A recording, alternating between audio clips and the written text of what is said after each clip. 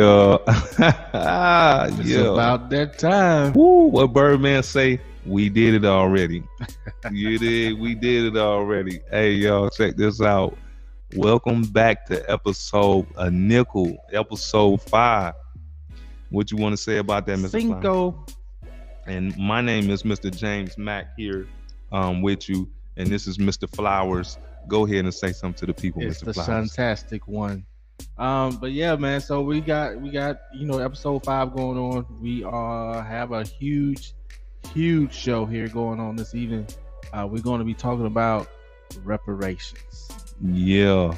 More importantly, America, y'all owe us millions of dollars.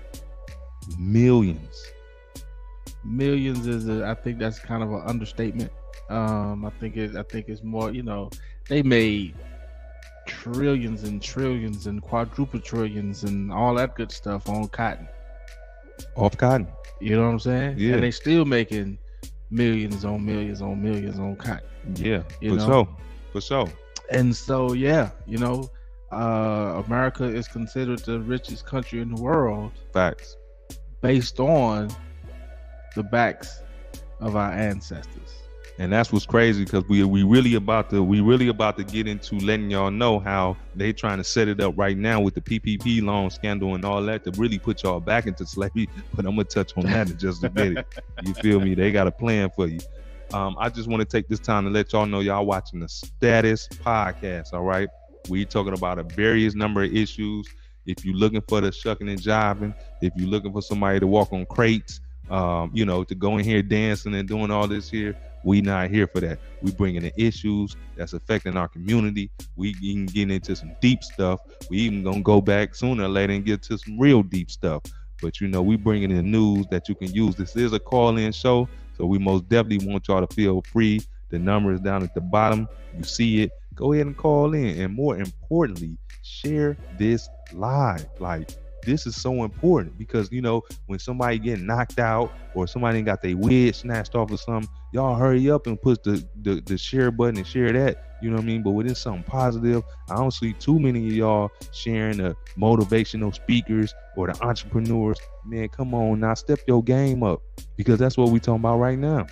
Maybe we was on here talking about black women and talking about how they look like linebackers and all that kind of stuff. How my boy Kevin Samuels used to do. Maybe they'll share it then. And we gonna start talking about that. Maybe we get thousands of followers at that point. We gonna start talking about that too. You better go and get in the gym.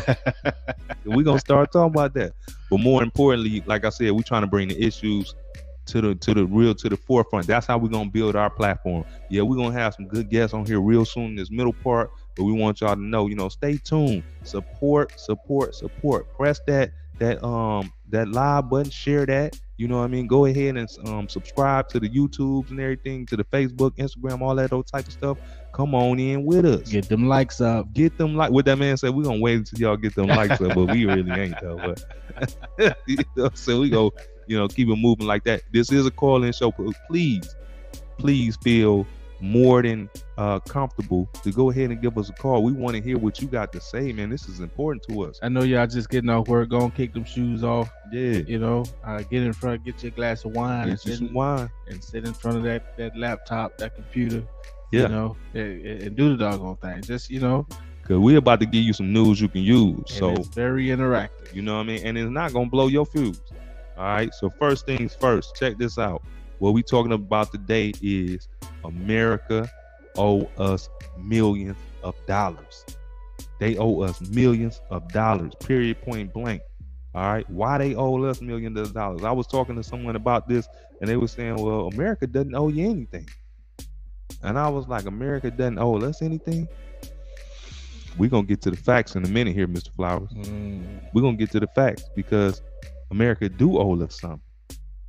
Well, imagine if somebody came to if you went and got picked somebody up out of their yard, right? Out the yard.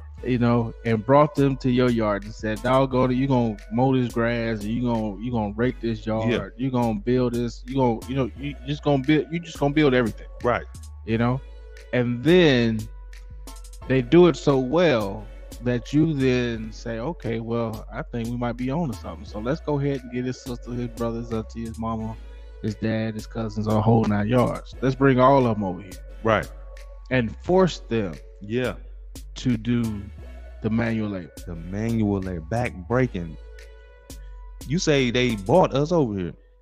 Oh no, of course. Okay. And of course, if you look at history, if you look at the, saying the dialogue of everything, yes, the original slaves were POWs. Prisoners of war. Correct. For people that don't understand it, prisoners of war. How so? How were they prisoners of war? Because at that time, the Africans and the Spaniards, the England, they at that point of time had an arrangement, right? And so the initial slaves, the first slave ship, and we're gonna get into a whole. I'm gonna give you the Morpheus, right? Yeah. You got the red pill and the blue pill. Right. The red pill, you go back, you cut your teeth, you cut your computer off, and you don't want to hear anything. Right. But the blue one, we go down the rabbit hole as far as the rabbit hole will take us. Right. And so the first slave ship, right, and the name of the original slave ship was Jesus of Lubbock. That was the original. The first slave not ship. Santa Maria. No, the first slave ship. The name of it was Jesus of Lubbock. That's a fact. Right? Yeah. And so that's where the Jesus comes from. Right. And so Jesus of Lubbock actually didn't even come to the Americas. Jesus of Lubbock was the ship that landed in what they call Haiti. Right. And so so you have that, you have Jesus of Lubbock that landed in Haiti. Haiti, they didn't come to America. So that is actually when slavery started. Right. Okay. Right. Okay. And so yes, the original slaves didn't touch the Americas until what, the 1619? Okay, hold on. Let me throw this in there because it's important. Right. We had African, I guess you can call them sailors. We had African sailors that was moving about the world before Columbus, before any of them Spaniards even started sailing. Merchants. You know what I mean? So they was traveling and they was in boats and things like that. Coming to it, they already had came to America. They was trading with the natives at that point in time. So a lot of the things that was already over here, if you think about it, like the black eyed peas and a lot of the vegetables we as Americans have grown accustomed to. Yeah, most of that is not the origin even North America. Yeah, cows and things like that. They got that stuff from Africa. The origin is Africa. Right. You know what I'm saying? And so that's why I said merchants when you was going through your descriptions. They were merchants because they was actually, that was the what we now know as the American China embargo. Right. At that point, it was the African Native Americas embargo. Right. So Africa was already coming over here trading their current whatever currency. And we talking about way back. We talking about with the ancient Aztecs. We talking about they was half African. You know, with the big noses and carrying on. Right. They was already, they had came from Egypt with the pyramids and things like that, brought that technology. So we talking about way, they was already in California. They was already in Mexico. California is actually the name of an actual Egyptian, or not Egyptian, but an African queen. You see what I'm saying? Right. Cali is the actual name.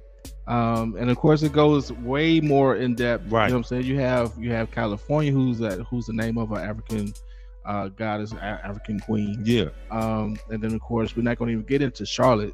Right. And then oh my goodness, that's a whole nother story. We're gonna touch that. And so there's actual little inklings of or intricacies of different names and different Mooresville, right?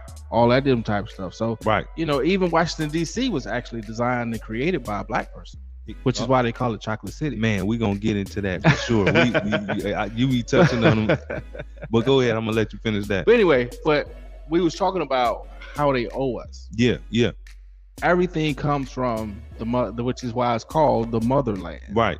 You know what I'm saying? And so we was already coming over. Well, when I say we, I'm talking about African. Yeah, you know, we was already coming we over. was already coming over. Yeah. Which is why we actually gave them the Spaniards and the British and so forth. We actually gave them the route. Yeah, or gave the, them some or the understanding. route Right. of how to get here. Yeah, gave them some understanding. That actual current. Right.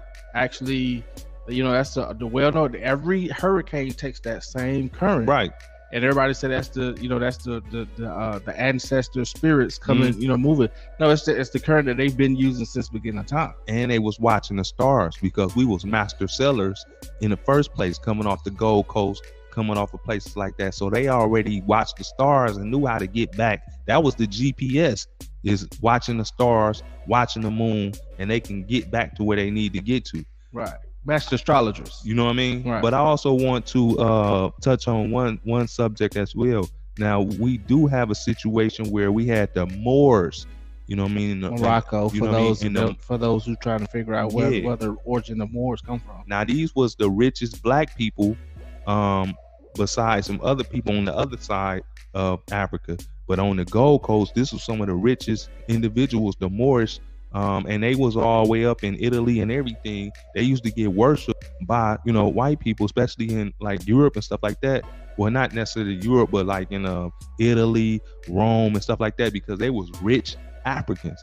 But they helped initiate the whole movement with the slave. They helped talk slaves into being traded, and they used to get spices, they used to get gold, all different type of things to help y'all get on the ship. It's gonna be all right. Come on. And when y'all get down there on the coast, they got guns, they got all type of stuff. Get up on here now. And they use the cross to help you understand that this is a new world, a new religion. It's gonna be better than what you got here. Trust me, they ain't never seen no ship this size. They ain't never seen nobody with no pistols and no guns. They never even seen people with fireworks, all different type of spices, clothing, jewels that they came from Europe with and stuff like that. So you dealing with some advanced Africans that actually sold us out. Unfortunately, I have to say it like that, that sold us out in the first place. Well, you have to understand, you have to even go back a little further. Okay. Because the Mali Empire, right, the Mali, okay, was actually the richest. That's where your Mansa Musa came from. Mansa Musa, the richest person in the world. And for those who don't know who Mansa Musa is, Bill Gates, do your homework. Elon Musk, none of these cats have nothing on Mansa Musa. Actually, they're getting ready to make a movie about Mansa Musa. Do your homework. But Mansa Musa corrupted countries by giving away gold, throwing it in the air. So as a kid, I don't know. I don't think my kids know anything about, you know, the King Midas. Okay. The Midas touch. Everything he touched turned to gold. Man. So King Midas is actually this knowledge, y'all. King Midas is actually derived from Mansa Musa, because Mansa Musa was so rich, the richest man ever on the planet Earth to this day. He was so rich that he literally used to bankrupt countries. Yes. When he would go into them by giving away gold. Talk that talk. So that's why. So that is one of the main reasons why the Anglo-Saxons, right? You know, the Spaniards, that's and the white British people, and so forth. You know, that's why they came to Africa, because they wanted to, and they could not defeat him. He was so powerful. They couldn't defeat him. Crazy. So going back to what you was describing as far as the Moors is concerned, and the Moors setting us out, it was the fact that the firearms, and that this is how far back firearms go. Yeah. Because built by the Chinese people. Right. So firearms is what took out Mansa Musa. Right.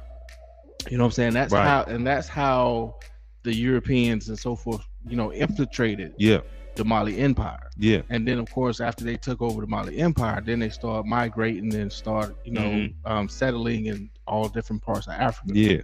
Because once they got rid of the hub, you know, then it was over from there. So let's get some more understanding. The people that started this trade was Spaniards, Spanish people.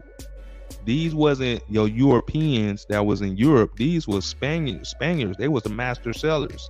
They was the people going to Queen Elizabeth, queens and getting a blessing to go ahead and do these type of journeys. They got funded by Europe to do these journeys. Mm-hmm. You know what I mean?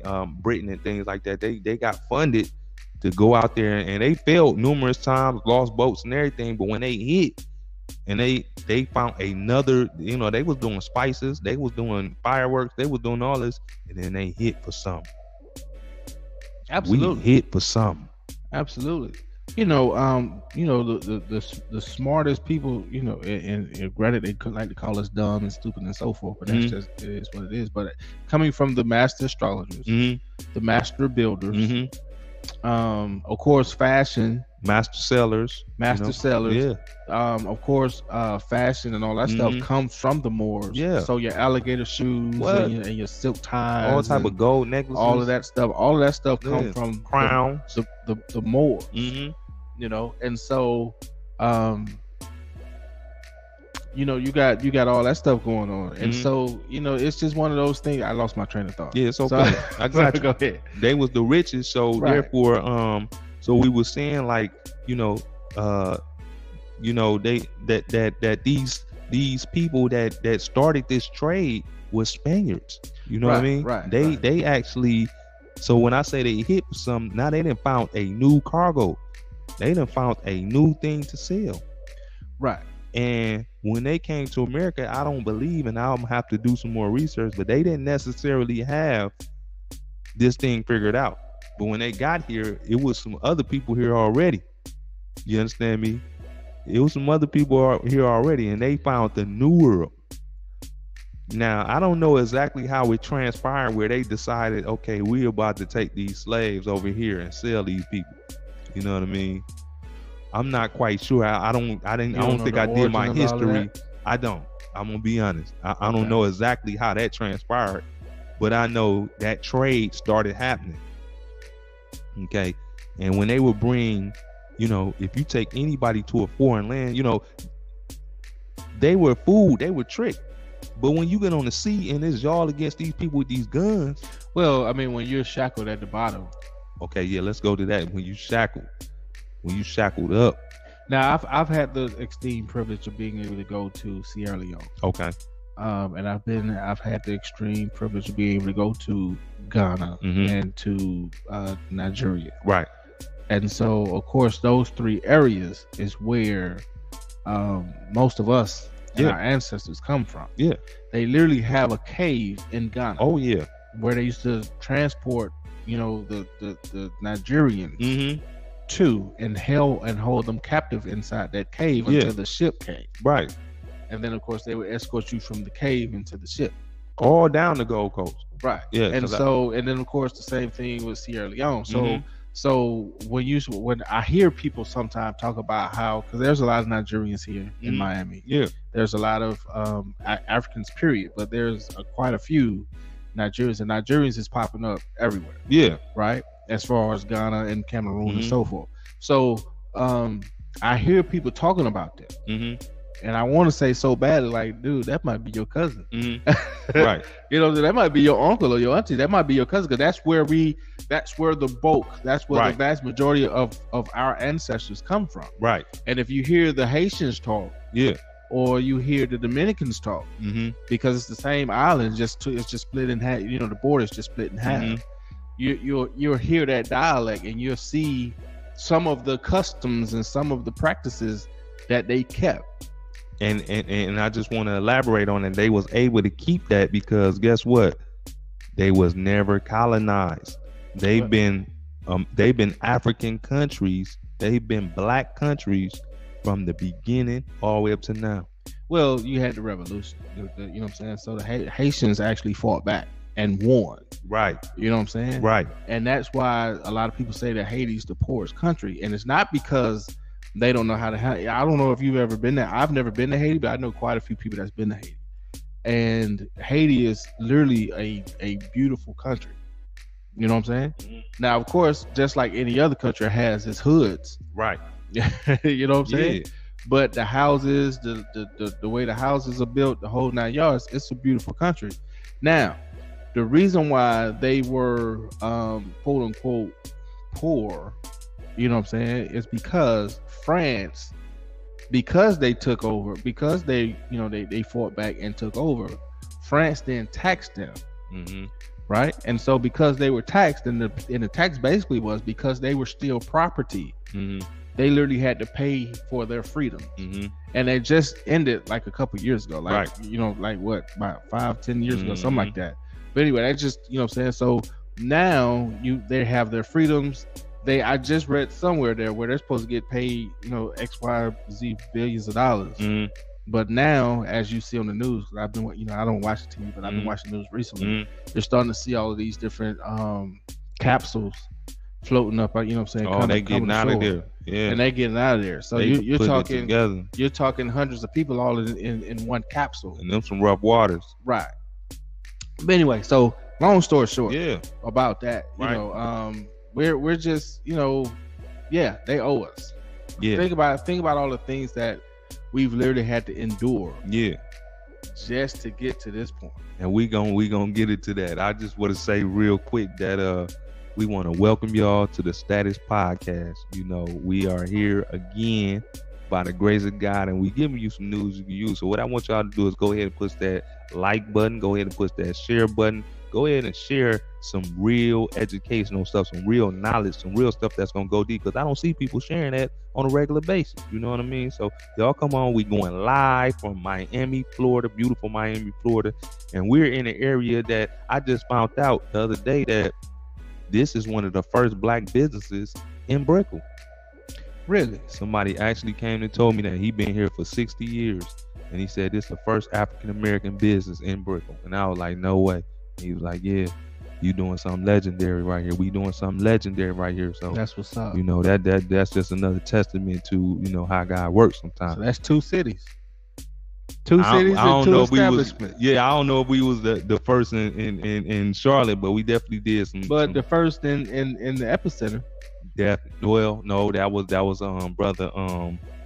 brother with the smoke shop, brother Preston Gray. He was the first person there. I came a month after him. Okay. So I gotta give that up to him. But yeah, we were the first there. You know what I'm saying? All right, so we're gonna continue going on with this show. Now, the name of the show again today is America Owes Us Millions. And a lot of people can't understand why we deserve reparations. I was talking to a Caucasian individual that I held close to me. But after we had this conversation, I kind of looked at her in a different type of way. You feel me? So when we was talking, everything was good. And then I was like, we were talking about some deep race stuff, but it was light, but we was going there. And I'm like, we definitely need some reparations. She was like, whoa, what do you need reparations for? All you guys are going to do is just spend the money on BS or designer clothes and stuff like that. You don't need money. What you need is education. They should just give all of you guys some free education. And I looked at her like, whoa. And that really broke some free education. That broke our relationship up. Because I was like, well, how you look at what's going on? She's like, it's going on because nobody wants to go to school, or don't nobody want to get off their lazy ass. And I'm like, whoa, the white person privilege that I always expected came out. Privilege. But I thought she was an abolitionist, but she wasn't. Listen, I have some Caucasian people who I hold near and dear to my heart. These are conversations that I don't think I want to have with them, because you're gonna know the truth, huh? Right? And they mean too much to me to to squander that relationship. I feel you on that. You understand what I'm saying? Yes, I do. Certain things is I like, certain avenues. I feel like you probably, it's almost like you don't want to talk money with your brother. Hey, they tell you when you're in a relationship with the female, they tell you don't ask if you don't want to know. Exactly. So if you don't want to know, don't even talk about it. Don't even bring it up. Okay, I would ask you another question. Go ahead. No, I'm gonna keep going because then it's gonna lead to something else, and we're gonna stick on this topic. But anyway, so let's get back to right now what we're doing. We're just trying to figure out how all this came about, because I think it's important for us to understand, first of all, what happened, and then why do we deserve this money? Why should we get this money? Well, but I just want to harp on something that you please be my guest. based on what you guys just gonna just spend it on, bullshit. Another distraction. This Miami, Florida, y'all. I'm telling you, good Lord, have mercy. Anyway, on some, you just gonna spend it on some bullshit, right? Yeah, that's what she said. That's what she said, straight up and down. What happened to, I was born in Tulsa, Oklahoma. Okay, that's where I was born. Yeah, right. I didn't spend long there, but that's where I was born. Facts. Right, and of course, we already know what happened to Tulsa back in 19. What we might have to expound on that in a little bit, because a lot of people don't know. But what I am going to talk about is every time we as a people stood our own ground and had our own communities and had our own businesses and had our own Black Wall Street and all this different type of stuff, right? Yeah, they came and tore it out. So you got Tulsa, because a lot of people don't know, and I have to share the info. You not only did you have Tulsa, of course they made a movie about Rosewood. A lot of people don't know that Lake Lanier, in Atlanta, in Georgia, that lake is literally covering a Black community. You know what I'm saying? That was a prominent Black community. And they just said, of course they flooded it. You know what I'm saying? And so now, I've been tubing in Lake Lanier through the hood. You've been tubing through the hood, y'all. Come on, y'all. I didn't win boats and tubing and all that kind of stuff, right? Y'all share this live. Not to mention, you know what I'm saying, and God rest his soul, but Usher's, the singer, his son drowned in Lake Lanier. That's deep. You know what I'm saying? And so, and then of course you got Central Park, in New York, black owned. That was a Black community. Whoa. You know what I'm saying? They shuffled them up out of there, right, and made that park, right. So Central Park was literally a Black community. Wow. You know what I'm saying? And so a lot of our prominent communities. Let me add a couple real quick. Charlotte, North Carolina, Brooklyn neighborhood, Uptown. Where the epicenter was, where I got the store at.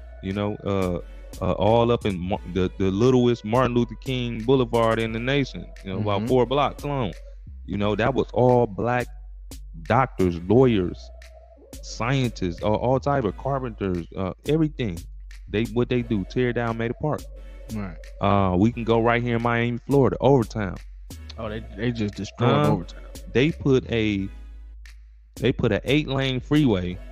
That's the lowest freeway I ever seen in my life. Like, I almost feel like you got to bend down just to walk under it, which is going right through the neighborhood that used to be Black owned. You know what I mean? They put that right there through the neighborhood. Right. Overtown. It was, musicians, jazz players. It was speakers. I think even Martin Luther King came through or something like that. Lee had a house over there. You feel me? Yeah. And you gonna tell me y'all gonna just put a freeway right through there? Same thing happens with Savannah, Georgia. You go to the hood in Savannah, Georgia, they put the big old freeway right through the hood. Right. And that's generally what they do. Whether they either gonna put a expressway in there to take the land. Yeah. Because they did the same thing in Tulsa. Eminent domain. Not only did they burn it down, of course, but if you go back to Tulsa, there's a huge freeway running through right through the Greenwood, prominent African American areas. Right, Greenwood. Yeah. And so, or they flood it, or they take the land and make a park. A beautiful park. Which is, it's a beautiful park, but there's a lot of bullshit that go down. Even in Pearl, in Charlotte, they have Pearl Park, which is up the street from Uptown. Yeah. And they made it into a park. It was it was so much, cleaners and all type of things in there. Right. So when people say, of course, the saying is pull yourself up by your own bootstraps. Yeah. So anytime we pulled ourselves up by our own bootstraps, they took the damn boots. They took the boots, left you with the straps. They left you with the straps. This ain't even a laughing matter. They left you with the straps and they took the boots. We gonna get to how did this even come about? Because we put on the show that, you understand me, we put on the show that America owe us millions, and I know you sitting back thinking, man, y'all doing a lot of laughing and giggling, but how America owe y'all anything? Well, check this out. Let's get to some facts right now, and I know you got some too. It was to the tune of over 5 million slaves. You hear what I'm saying? It was to the tune of over 5 million slaves. It's a lot of cities that don't even have that many people in it. What? We talking about and now we talking about at this time in the 1800s. Most of the North was not even really populated yet. So the bustling areas and the more prominent areas of the United States was in the South. Right. You know, all along the South. Mm-hmm. You know what I mean? When you get to up north and you start talking about those areas, that was more Indians and people that was here even before. Let's say people, Native Americans. Let's say black people that made it here first. Let's say that, because we don't want the red. We don't want the fallback from the Native Americans. Well, they got reparations, but I'm gonna get into that in just a second. But however the case may go, check this out. So in 1865, they had a war here, right? So you got the Civil War, right? So they had to recruit people, you know, because the slave owners wasn't giving up their slaves to fight in the war, and the slave owners wasn't about to go fight in the war. We not about to go fight in no war, and you're not about to take our slaves and go fight in the war because we need these slaves. Because you costing us money. Yeah, we trying to make this money. You know what I'm Right. saying? Plus, we like these black women, all type of stuff going on. You know what I mean? And they getting us. We good over here. So they allowed slaves to buy their freedom for $1,000. Now, could you imagine $1,000 in the 1800s? Man, that's almost like $1 million. Yeah. In silver and gold. Mm-hmm. You had to save up that much money to free your family. But brothers did it. All right. So you free your family, and now they say we recruiting black people. If you want to come on and fight, all right. If you want to fight, and if you free, we'll go ahead. And when this is all said and done, not only we gonna give you a little something for your family right now, but we gonna give you 40 acres of tillable land and a mule when all this is said and done. All right.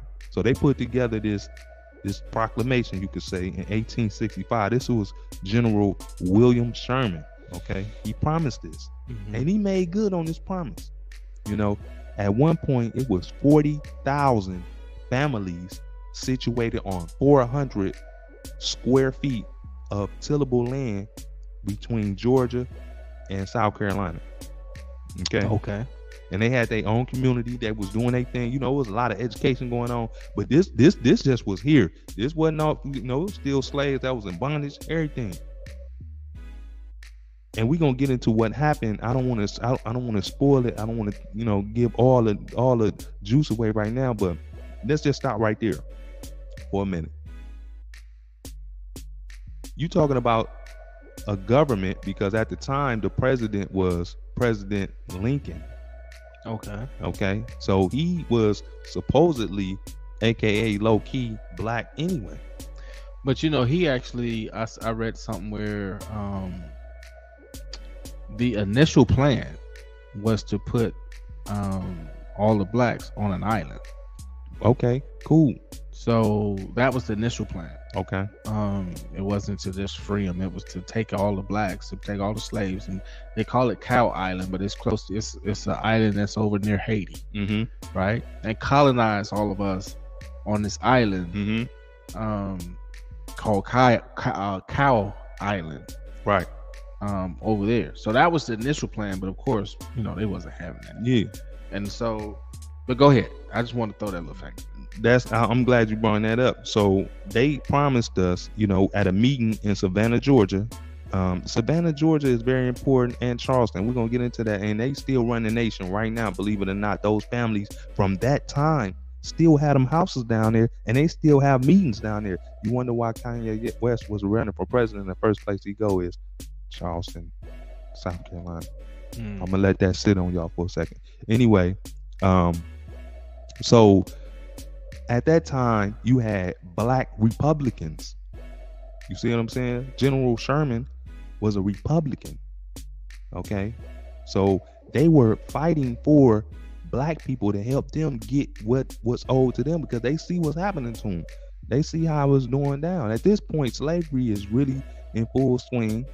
At this point, you had some free slaves that was born into slavery and all type of things.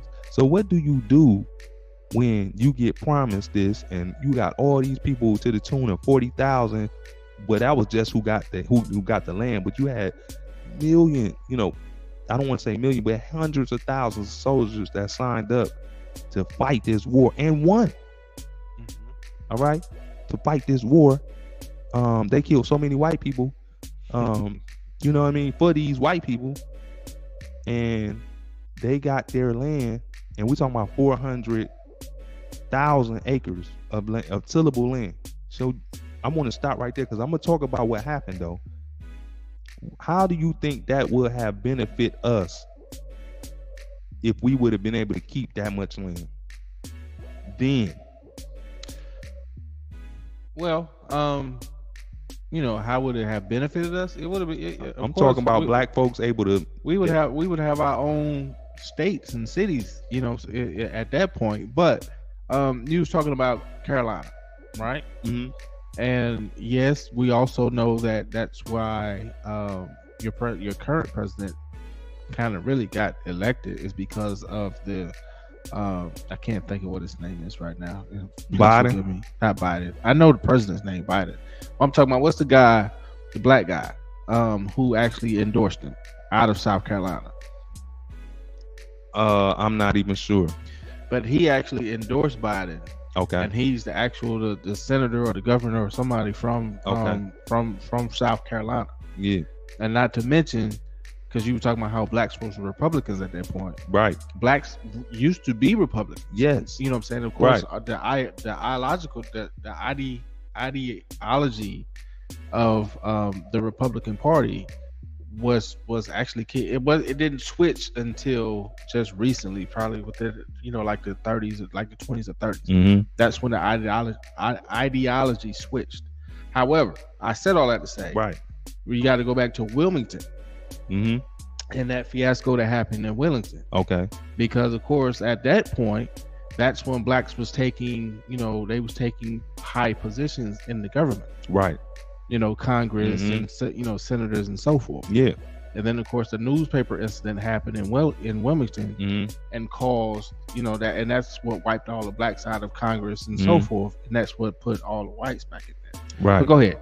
I know you was making no, that's real what you're saying. I just wanted to I had really put on I had really said, the Republican thing because the preachers, was the main powerful people back then. The preachers, mm-hmm. They wouldn't help push this law into action. They got behind the general.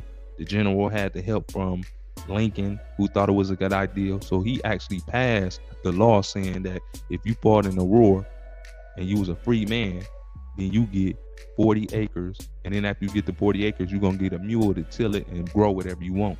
Now we're talking about in slavery, brother. We're talking about that point where if you was able to get 40 acres, bro, do you know how big that is? That's a lot of doggone acres.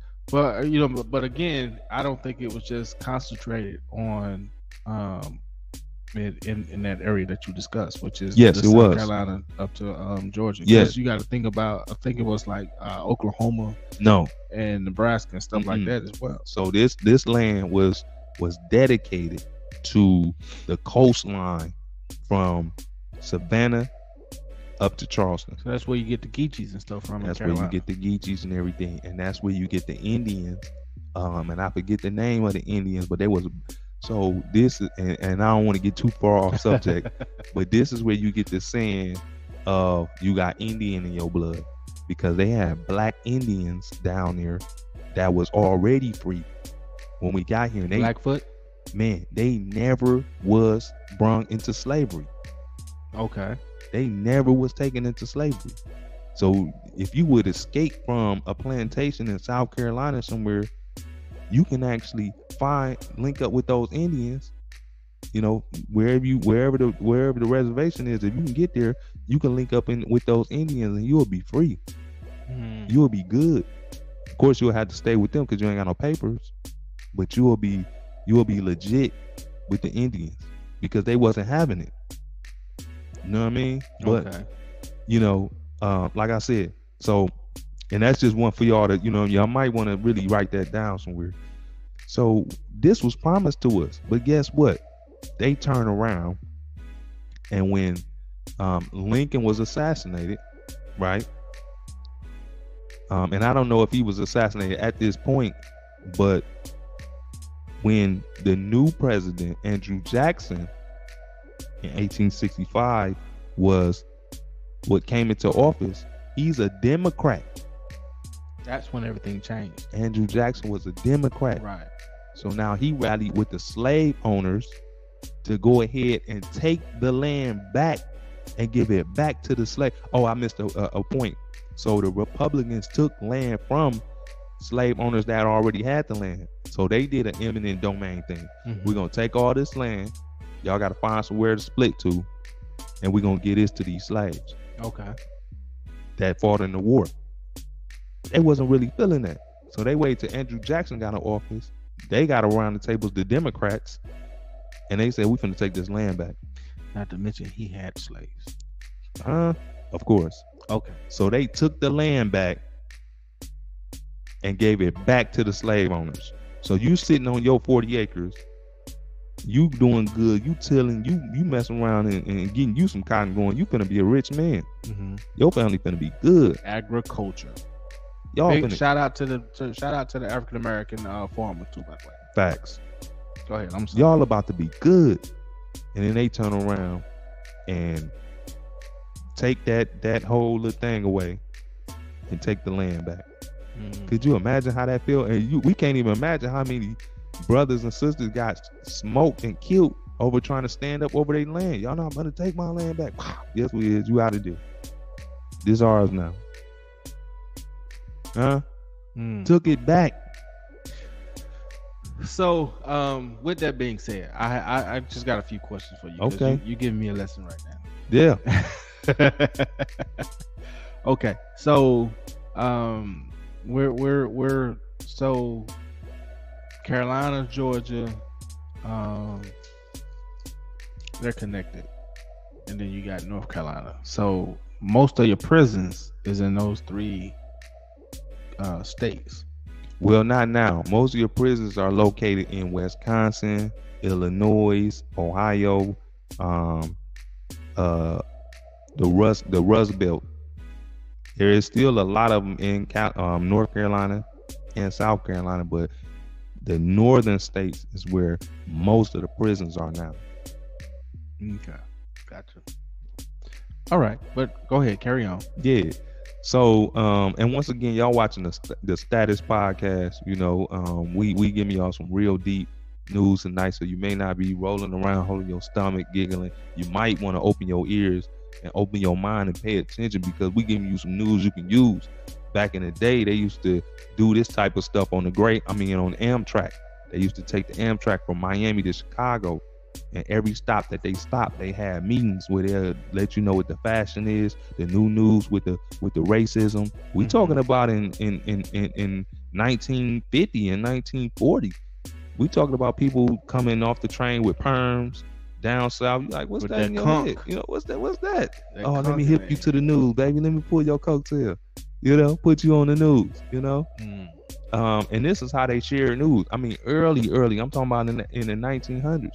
So I'm gonna get back to what happened, but that's the gist of it. I'm gonna get back to that. But I want to address one thing, and we were talking about this the other day. I want y'all to understand that slavery was not that long ago. No, your great grandmother or your great great grandmother was probably on a plantation or just removed from a plantation. Slavery wasn't that far ago. So when somebody say, well, that's not our problem, your granddad had a slave. We got a caller right now. We're gonna let this brother get on. Let's give us 1 second here. We're gonna get on. Hey, what's going on, brother? Welcome to the podcast. Talk to us tonight. Oh, we got to get that brother back on. I don't know what happened. Go ahead, Mr. Flowers, while I'm getting this brother back on. But yeah, I'm just sitting here puzzled and pondering, because I'm sitting here like, yeah, they owe us quite a bit. You start talking about the slavery stuff, and then of course, you know, about the Civil War, and then I'm sitting here thinking about the movie Glory. Yeah. You know, and this is with Denzel and Morgan Freeman. But go ahead. Hey, How's it going, brother Jay and brother Flowers? What's How you going on, doing? brother Carlos? We got you on the show, baby. Go ahead and give us some science, man. What's going on, man? I just want to congratulate you guys on what you guys doing with the platform. And, you know, you're talking about reparations tonight. You know, I wanted to just go ahead and, you know, give my take on reparations, if you guys will allow me to. Do your thing, brother, please. All right, man. With so many failed attempts with the original colonies, the dominant society needed our help. Through the blood, sweat, tears, and years of our ancestors building this nation, you know, we deserve reparations. We deserve reparations. You can't put a dollar amount on what our ancestors endured. But I can honestly tell you that it should be more than what the Native Americans are receiving. And with you spoke on earlier when you was talking to one of your friends, you know, and that's what the dominant society use. They use shaming tactics to detour the momentum of getting on reparations. They use shaming tactics like pull yourself up by your bootstrap. And we know, like Brother Flowers was saying, when they say pull yourself up by your bootstraps, we have prosperous communities that we built, and they hinder and sabotage businesses. And they tell us basically, you're not working hard. And we know that they benefit the most off of benefits like the Homestead Act and white flight, and also welfare. Welfare was created in 1930 to benefit white women because their husband had dangerous jobs in the coal mine and things like that. So we have to be careful, you know, like Brother Flowers said, who we talk to, because they use shaming tactics. What you gonna spend the money on? You know, they never question what the Native Americans spend their money on. They spend their money, they get drunk, they get high, probably get their check on Friday and don't even have lunch money on Monday. So with that being said, when we get reparations, we have to have a code of conduct. Absolutely. We have to stop throwing each other under the bus. We have to start respecting each other. You know, and we also have to have an agenda. Once we get the reparation, we have to have an agenda. You know, everyone that's Black can't receive these benefits. You know, our Caribbean brothers, our African brothers, they're not included in this package. You have to be lineage based, going to the 1870 census, and if most Black people can find, who they're, going back to trace their, go back to the 18th census to, find their lineage, that'll be no problem. And also we have to practice group economics. We have to practice group economics. And the last thing, the most important thing that we have to do, and we have to list ourselves as a protected class. Wow. Because it's nothing that we can do, then do that, because why accumulate the wealth and get the benefits and we're not protected? And it's a harsh reality that we might not receive the benefits. So we have to start figuring out ways as a collective group to get things popping. You know, we have to get everybody involved. We have to get everybody involved. And once we get everybody involved and we're on one accord and all the cylinders are clicking, you know, then we become a high value race.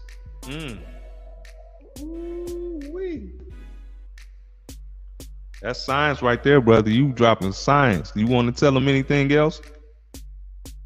I think that's it for right now. That's my take, you know, on reparations. I gave us, you know, a lot of information when we get what we should do, the agenda, the code of conduct. I told us about the shaming tactics that the dominant society uses. You know, I talked about the failure of the original colonies, you know, and they needed our help. Mm-hmm. And, you know, this country wouldn't be the modern America, which it is right now, without the labor, you know, and a lot of the times, you know, and it's still everybody's benefiting from the labor, you know, the free labor, except for us. And that's why we need reparations. Everybody's benefiting and getting secondary gains from the free labor. We need to get our check, you know, and just like like Dr. Martin Luther King said, you know, he led his people into a burning house. And integration was the worst thing for us, basically. And just like the brother Dr. John Henry Clark said, we have no allies, we have no friends. All right, brother Jay, and I appreciate what you guys. Look, we over here stuck. The show over, man. It's been a good night. Brother, you dropped science. I appreciate you guys, you know, and, you know, opening up your platform to someone like me, you know, to be able to talk about reparations. You know, you guys are unbelievable. I like what you guys are doing. You know, I prep just like you guys prep for the shows. After, you know, the show, before y'all even got home, I was, you know, doing my research and preparing for today. Well, get ready for next week. You want to tell them where they can find you, what you're doing? Moving, you know, that's what I specialize in. The moving consultant. You can find me on Instagram, Carlos Smith 355. And if you need moving services, you can reach out through those platforms. All right, my brother, you gave us a lot to think about. We finna get back on it. We appreciate you, and we can't wait until next week. All right, thanks a lot. Y'all have a good night. All right, brother Carlos. Hey, he not just moving furniture, he moving minds over there. He moving minds. That brother coming with. Go ahead, I'm gonna let you. No, the show over with, brother. Carlos. That man drop the mic. Yeah, drop the mic. But nah, but he come with it every week. I like when brother Carlos calls in. He always segue into some facts that I have. Yeah. Already. Okay. So he said that you can't put a value on what our ancestors actually already did, right? Mm-hmm. And so, which is true, you can't. Right. You can't put a price on it. Mm-hmm. But the government has tried. Right. Right. And so they're saying 10 to 12 trillion dollars in reparations. Yeah, we need that. And each individual black person would get, I think, if not, you know, mistaken, the quote was 380,000. Yeah, per black person. Okay. Here in the United States, we need that. And then of course, I don't hope I'm not jumping the gun, but you know what I'm saying, you do have a couple. You have the south side of Chicago, the south of Chicago. Mm-hmm. I asked you about, because I know you're from up in that area. They've already started the reparations. I don't know. I know Asheville, North Carolina have started giving out a couple of dollars here and there. But but Illinois, it's a city in Illinois. And I asked you earlier, and I can't remember the name of the city. I ain't heard nobody call my line talking about they got. It eludes me. Hey, nobody went on Instagram. You know somebody's really getting some money. But as of January, they have already started. Okay. Doing reparations. California has actually put together a task force team to study reparations and how much and all that good stuff out in California. And then of course there's a group called I call them NARC, NAA, RC. They actually are doing a study. Okay. And it's fully commissioned and all this other stuff. They're actually doing a study at this point as far as reparations here in America as a whole. Right. And so they've already put together a museum, because I've always wondered why, you have a Holocaust museum and you have all these different, you got a Haitian museum, you got a Holocaust museum, you got all these different museums, but there's no slavery museum. You know what I'm saying? There's no African American slavery museum. I know they just did something they did a piece of art or something like that in Alabama. Right. But it's not to the extent of what they're trying to do with the NARC in NAA. Okay. RC is doing. So I just wanted to throw those little pieces of statue at you. Yeah. No, that's facts. I just want to say real quick that we must understand something. Slavery was not that long ago. I want to touch back on that real quick, because a lot of people say, well, that's old. That happened years ago. Y'all can go to school now. Y'all can get y'all. Let me let y'all understand how this impacted our communities, right? So my grandmother, all right, my grandmother escaped from Arkansas because she was forced to work in the fields, and she was picking corn and picking cotton and okra and all these old different type of things. And she was making, I think she told me she was making like a dollar a week or something like that, something crazy, right? And she would give that to her parents to help out, on coal, because at that time they ain't had no, no heaters and that, so coal and gasoline and all these different things, right? So she vividly, I remember her telling me that she got some dresses, she got her some stockings, right? And she pretty much ran away and jumped on the back of a bus and made it to, I think she said she jumped on the back of a truck and she made it to like Tennessee or something like that. And then she had a couple $, and then she took a bus to the Midwest, and then she started from nothing.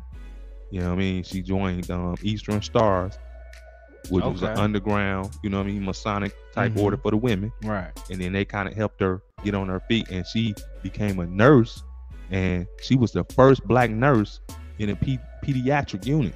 Okay. You know what I mean? So I say that to say, so definitely her mother, my grandma's mother, was a slave, was enslaved. We talking about, my grandma, I think she was born in 1920 something.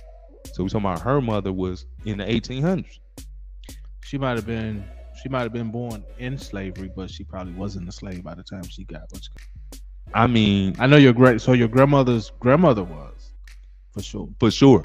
Yeah. But my grandmother's mother was, while she was young, I'm pretty sure she was doing some slavery work. Right. You know what I mean? She was tilling some fields. You know what I mean? She probably had just got her freedom, or maybe she was born into freedom. You feel what I'm saying? Right. But she was there. And my grandmother's grandmother was most definitely a slave. You know what I mean? So let's look at that. That's not that far away. Right. So if you look at the average white person, their grandfather's grandfather or their grandmother's grandmother, well, let's say grandfather's grandfather was a slave owner. They had slaves if they wasn't an immigrant. I feel you. I hear you. You know what I'm saying? Yeah. Like if they didn't land in New York and start in New York on something, if they came from the South. Slaves in New York too. but it wasn't known for, because New York didn't really get the bustling. New York City was. Yeah, it didn't But really. North New York. I'm sure it did. It had some, but that wasn't really Countryside New York. It was slaves all up and through. That's why you think, of course, like Andrew Jackson and all those guys, they stayed in, in upper New York. Upscale slaves. These ain't down south slaves. These ain't get in the backyard and whip you. Slave is a slave. These like some, you know what I mean? This is different type of slavery, man. A slave is a slave. This but, you working, but you might not have been picking no cotton. And no, you all ain't that picking no cotton. You building a building or something, or you know what I'm saying, laying down some railroad. Slave is a slave. Slave is a slave, but it's a different type of slaves though. You got the ones that was in Alabama and South Carolina that was getting beaten. I'd rather be in I'd rather be. Well, I guess I hear what you're saying. And then because if I was a slave, I would much rather be in one of the colder areas. You're gonna be in the north. Right. You're gonna get with Harriet Tubman and them. You're gonna get on the Underground Railroad. I want to be outside doing what I gotta do in freezing Fred. But you got access to education. You can make, it was some cold inventors and some, we can go down the list of real cold. And I'm glad you made that comment, because you just brought back the thought, because it was something I wanted to say earlier. Yeah. So again, back to one of the reasons why they owe us is because a lot of the inventions were ours. Like the slaves literally made the stuff and had to pay, you know what I'm saying? But they were property. So they couldn't put their name on stuff. How about and they couldn't get the patent. How about, for instance, you from around in that area, but I used to live in Fort Myers. Right. Okay. So I used to be, I used to take my time and hang out on the Thomas Edison plantation, basically. Okay. Where he did a lot of his inventions. Mm-hmm. One of his best inventors that still don't get a lot of credit was a black dude. Well, most of your slaves were again, most of the things that we as Americans give credit to the white people for. It was the slave, but it was the slave who created it. But it was the slave owner who who knew how to read and write. Yeah. Who had the leverage to get the patent for it, and so he got the credit for it because he got the patent. Although the invention belonged, exactly, belonged to the slave. So just let's think. I mean, you got a black man that found out how to make it easier to sort the cotton out. Cotton gin, correct? Yeah. You know what I mean? He thinking, he like, man, we working too hard. Let me think, Hey. My God. I don't blame him, because hey, I say on a consistent daily basis, work smarter, not harder. Let's whip this nigga. He's too smart. Anyway, I'm just saying, he ain't get no. I am not a manual labor kind of dude. But just think if we kept that 400,000 acres. And was able to matriculate and rotate throughout our communities. Yeah, man. I just look at it from a perspective of these different communities that I was talking about. So had we were able to keep these communities, right? Not to, what I'm saying, let's take Tulsa, which was the Black Wall Street. Yeah. Let's take that out of the equation. Right, because we already know what Tulsa was, right, or what it meant, right, and so let's take the city or the community in Wilmington, North Carolina. Let's take the community that was in New York, where Central Park is. Let's take even where Lake Lanier is. Let's take these communities. And first of all, I don't know if you've ever been to Atlanta. A lot of listeners, I don't know if you've ever been to Atlanta and have literally been to Lake Lanier. That's a huge fucking lake. You know what I'm saying? And just imagine, it's a whole doggone city underneath that lake. So just imagine how huge this community was. How it's literally a city. Right. So you got a whole city underneath this water. Right. Imagine if we kept that to ourselves and. But especially looking at how Atlanta is now. So you're talking whole nother community outside of Atlanta. Tyler Perry could have a whole, could have had a studio long before he got the studio he had now. You know what I'm saying?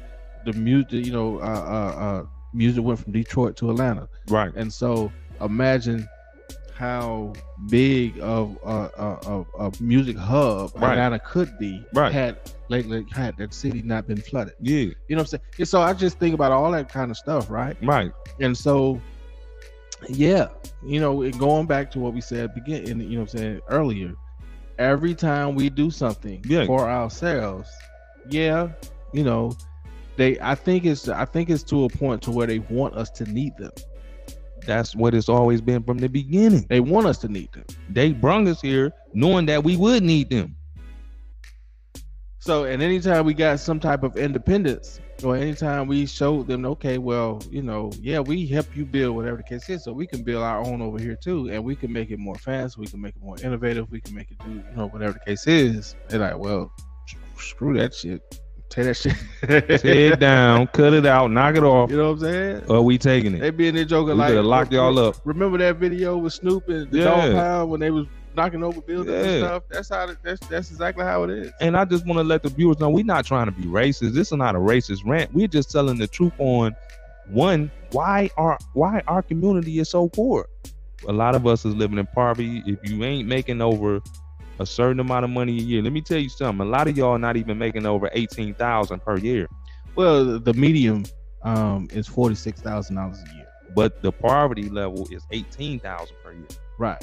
So a lot of people not even making $18,000. I ain't even make $18,000 last year. Really? Hey, I got a good accounting. I'm just saying. Oh my goodness. You know what I'm saying? But anyway, what we're trying to get to is we're trying to help you understand why this is old. Because a lot of people be like, what? Why they owe us anything? They owe us this money. Let's look at the Indians. Man, the Indians, they let them get casinos. They gave them land. They gave the casinos land. They gave the Indians land to build casinos. Okay? Tax-free. They gave, and I don't know how you can give somebody their own stuff, but anyway, they that's another story. They gave them the land, right? They gave them money. And these folks get checks, like crazy checks. I'm talking, man, the one lady told me she gets $7,000. I think it's like every 6 months for each kid. She got like 7 kids. Well, yeah, I probably need to go get my bloodline checked too. So probably do. So you look like you got some Indian in you. Yeah, on both sides. Out there from Charleston. I got some Indian in my family. But back to what you were saying in reference to giving them the land back. Yeah, they got the land back, and yeah, they can build casinos and stuff on the land. However, if you've been here for some months, and so this Seminole Hard Rock Cafe that we got out here, even though that's Indian land, them folks still trying to regulate what they can do on their own land. Yeah, and then I'm glad you said that, because then I found out that this is how slick the United States is and some of these Caucasian people.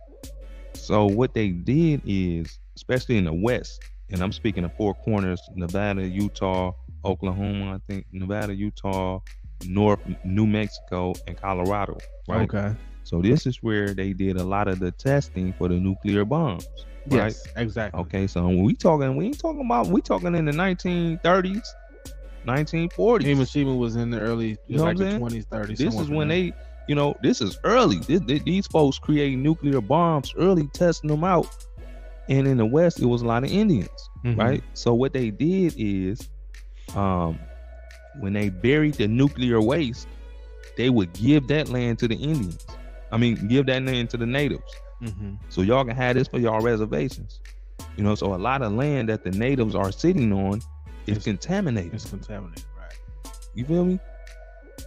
But, we probably would have took some contaminated land too. Well, I hate to say that like that. But a lot of the land that we do have, a lot of where we live is old landfills. But it ain't ours. Well, if you're buying a house, whether right. you're paying a mortgage on it or not, right?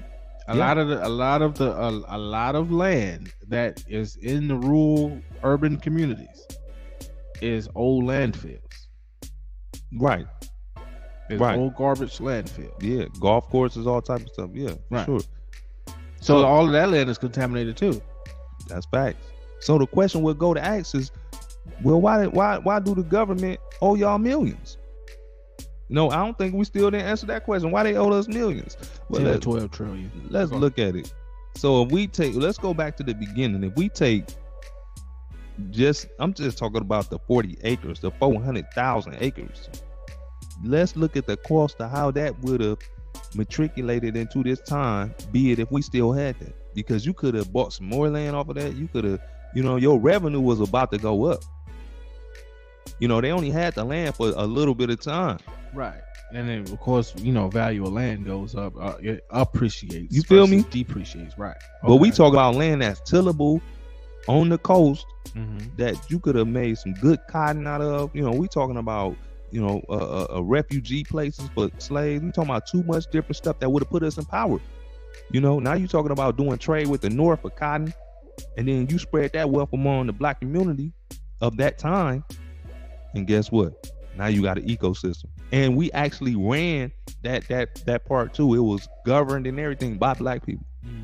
You see what I'm saying? So we must understand how much of an economic disadvantage we had from the beginning, right? Right. So then, as time go on, we start to develop sense. We start to get educated and things like that. And all the odds were stacked against us. Now we're getting into the civil rights era. Now we're getting into the part where you're trying to get an education, where the families were together, where you're trying to, get some good jobs. And that's where your Oklahomas come. That's where your North Carolinas come. That's where your New York and stuff come. That's where these different places come, where folks is getting a act together. They don't want to be in slavery. Get your education. Get on yours. You understand me? Get it together. What you want them to get their master's degree? You dig? So they can take their own mind out and put the master's mind inside. But we're not gonna go there. We can't. We're not gonna go. We can't do that. We can't do that. We can't do that. So, I'm gonna go somewhere else with this here. I'm gonna go somewhere else because y'all need to know what's really going on right now. So now, we're gonna fast forward a little bit because they already, they built America off of slavery. Period. Point blank. One white folk wasn't doing. They was telling you what to do. They wasn't hammering no railroads. They wasn't doing none of that. That was black people that did that. We laid the streets. I was talking to a brother here that's been in Miami for over 60 years. That brother is 84 years old. That brother came to me yesterday and he dropped some science on me. He was like, there was actually a law where if you was on the streets, and we talking 1950s, where you was on the streets, you had to have $1 in your pocket. If you didn't have $1 in your pocket, you could be arrested as a black man. And here in Miami. When you was arrested as a black man, they utilized you for a week because you had to stay in jail for a week. And while you was in jail, they would bring you out and have you build the roads and have you chop down trees downtown Miami. And that's who created the downtown Miami. Was black people. Wasn't no Cubans here. It wasn't no, they probably was here, but it wasn't no big Cuban population. It wasn't no big Puerto Rican population. It was black folks and white folks.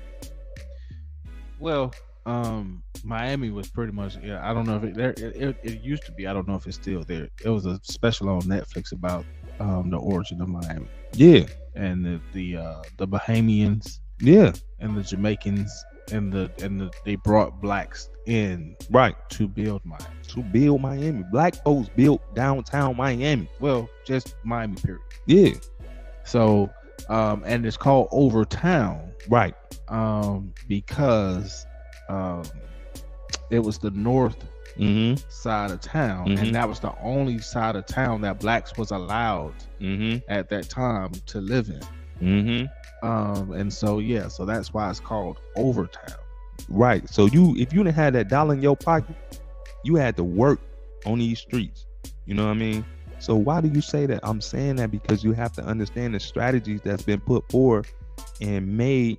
That was free labor. That's what he was saying. Like, they utilized free labor to build Miami. That was a strategy. Right. It wasn't no jobs like that. Not down here. Well, Miami is a fairly new city. Right. It's one of the newer metropolis cities in America. And so you got to think about when the honeymooners, Jackie Gleason and you know they had the you see the movies, the Kitty Cat Club, and the all of, you know, when Motown was coming down, all that, and it was predominantly white. That's what all of that stuff was in the was in the 40s and 50s. Right. Miami was a fairly brand new city at that time. It was like still being built. Yeah. You know what I'm saying? When Ali and who was that? Ali came down here and beat Sonny Liston. You know, in the what was that? The 70s, 60s, and 70s. And so when Ali came down here and beat Sonny Liston, you got to think it was a brand new city. So all of that was bringing money to Miami. Right. It was bringing notoriety to Miami. Right. And that's what that. So Ali and Liston and Jackie Gleason and Sinatra, yeah, and all those guys, yeah, they literally built Miami. You know what I'm saying? And you got to think Miami Beach. A black person couldn't even at that point. A black person couldn't even go on Miami Beach. Didn't even go on it. That's crazy. Y'all need to hear what we saying. This is the truth. Call in if you feel some type of way. So, you know, but I'm kind of you know, I grew up in the South. Okay. Pensacola, Florida, to be exact. Facts. And so my mother's side of the family, my grandmother then was raised in Birmingham, Alabama. And so my grandmother, who's 80 plus years old, you got to think she grew up in the white only water fountains, you know, and all that kind of stuff. And she's fair skinned. So not only did she catch it from the white folks, but she caught it from the darker skinned black folks too. Right. You know what I'm saying? And so I'm you know, even the bus boycott in Montgomery, you know what I'm saying? All that stuff was taking place when she was just, you know, a teenager, you know, in her early adulthood. Right. You know what I'm saying? And so I'm more infatuated, sort of say, about that era. Right. Because of that, you know what I'm saying? Because I know somebody who was in that era. You know what I'm saying? And yes, I grew up, like I said, I literally was born in Tulsa. And don't ask me how the hell my mom and my daddy ended up in Tulsa. But they did. And I literally grew up I was raised right there in Greenwood. You know what I'm saying? And so, but anyway, that's going down a whole nother road. But I just, you know what I'm saying? I'm just infatuated with that, with the pre, what's called era. Right. You know what I'm saying? The pre, you know that, civil rights. Well, the pre-civil rights and wait, I'm having a brain fart right now. Please excuse me. But you know when they would integration. Okay. The pre-integration era. Cool. Go ahead. Oh, you got it out. But okay, so I'm gonna go somewhere else with this. I want to let y'all know because America was built off slave labor, and they're gonna continue the new futuristic slave labor. What they have planned, guess what? They gonna build it off the backs of y'all. Y'all gonna get y'all mind right. And I'm gonna tell you what right now. 2020, they had a plan set up. They knew that they need to start. They need to regenerate. They need to catch up with China. They need to catch up with Russia. They need to catch up with all these emerging economies. How can you do that, Mr. Flowers? Well, let me tell you real quick. Okay. So what you got to do is you got to go back to the plan, and they go back down to South Carolina, and they go back down to Savannah, Georgia, and they sit in them old houses, and they think about this type of stuff right here. Well, how can we get this nation going in the right direction? Because we outsourcing all our talent, all our technology, everything out there to cheaper labor in China, where they getting, you know, $3 an hour or something crazy like that. But we need to bring that back to America. Okay, so how can we do that? Well, one thing, we have to get those niggers locked up. We have to get those black folks locked back up. And when they get locked up, guess what? They working for 50 cents an hour. But now it's on a high tech level, because you got brothers in prisons that's putting together Apple phones, computers. They doing microchip work and everything. So I want you to pay close attention to what I'm just going to say. So they went ahead and they put together the stimulus and the PPP. Now you know that these folks was going. When you say it's a self-authenticating application, that means it's free money, because basically all you saying is sign up and tell us what you do and how much you make, and we're gonna send y'all that money. Right. And they did that. They sent that money out. Folk were lying. Folk got banks and giving other folks money, all type of crazy stuff, right? They put that money out there because they got a plan. They like, we gonna make us some new slaves, right? Donald Trump told us that before Biden got in there. He was like, man, they gonna make y'all slaves again. He said that. And at first I was like, man, this dude is crazy. But then I think about it more and more. I be like, oh, he know, because he behind the scenes. He know. So check this out. So now everybody got that money. Everybody scammed and they think they good, right? They think they good. They letting all these Mexicans in with no papers. They sending them to all these different states. They ain't got no paperwork. They ain't got nothing. Remember now, keep in mind that the Democrats, they took the land back from first of all, they passed the Slavery Act, reenacted the Slavery Act in 18 something, and they also took all that land away from them black folks and gave it back to the slave owners. Now, where's you going with this, James Mack? Yeah, where you going with this? Right. What they gonna do now? So he just passed 2 bills. He passed a microchip bill to bring more technology and to try to give all this money to emerging companies that is creating microchips to try to solve that problem. And he also passed that PPP investigation bill, where now they extended the statute of limitations up to 10 years. So now they got 10 years to come and get y'all behind. So if you took that money, you think it's over, but it ain't over. And they some people getting slapped on the hand. You know what color they is. Ooh, you got 3 million, you getting a year. Get out of here. I know somebody that got like 5,000 and they got 3 years. 3 years. And guess what they finna go do? They finna go to school and get a trade. They finna be in there welding something for somebody. They finna be in there cutting down trees, making wood. They finna be in there doing all type of crazy stuff. And they gonna be happy to do it because they get out, they get to smell some fresh air all this year. But guess what? They getting paid $1 an hour. And you think, oh, I'm in here making microchips right now. That's sweet, right? You doing something with your life. You a slave, and you got tricked into being a slave again, right? So it's happening right before our eyes, people. You better wake up. They got the slavery bill set. They already know what they're gonna do. They're getting ready to pass the Build Back Better plan. They already know how they finna set their people up. While they telling you that it's about to be a recession, they telling their kids to invest in Bitcoin, all this here. Get back in position. Get in position, you guys. All right, we need to get in position. We need to invest right now. The stock market is low, and put your money in there. But for y'all going to jail. Y'all gonna be on the chain gang. Y'all gonna be making the roads and the bridges and all this here coming up because they passed the infrastructure plan as well. Right. Who you think gonna do all that work? You think they're gonna be paying top dollar for y'all to do that work? Why you think they busting in the Mexicans? Shipping them, dropping them in Chicago, dropping them in DC, dropping them in Miami, dropping them in Wisconsin. Why you think they doing that?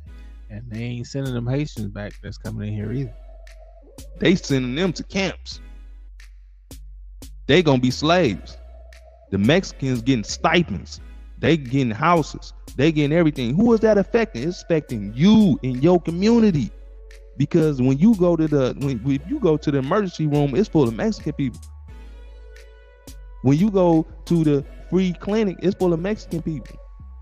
Well, I ain't been in no free clinic in a long time. I went to the free clinic. I seen it.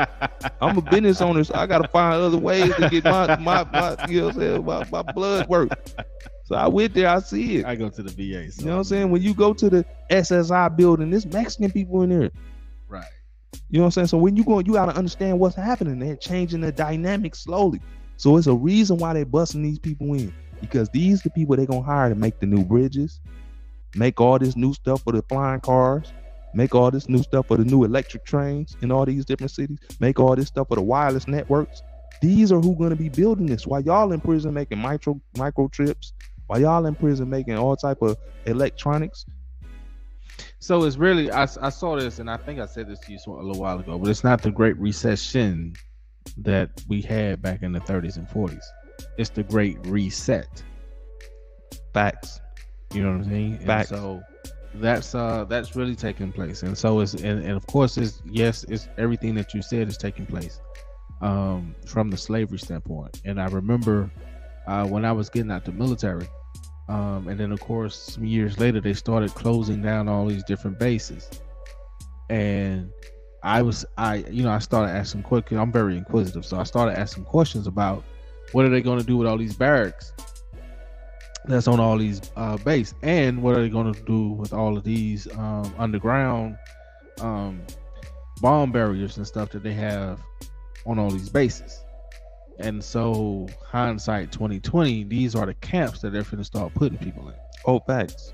It's not a game, because if you remember, prior to 2019, we're talking about 2016, it was a lot of chatter about why are they at all these FEMA trains, and why do they have all these caskets stacked up, these little plastic caskets stacked up? Why is all this stuff stacked up? Guess what? They already knew.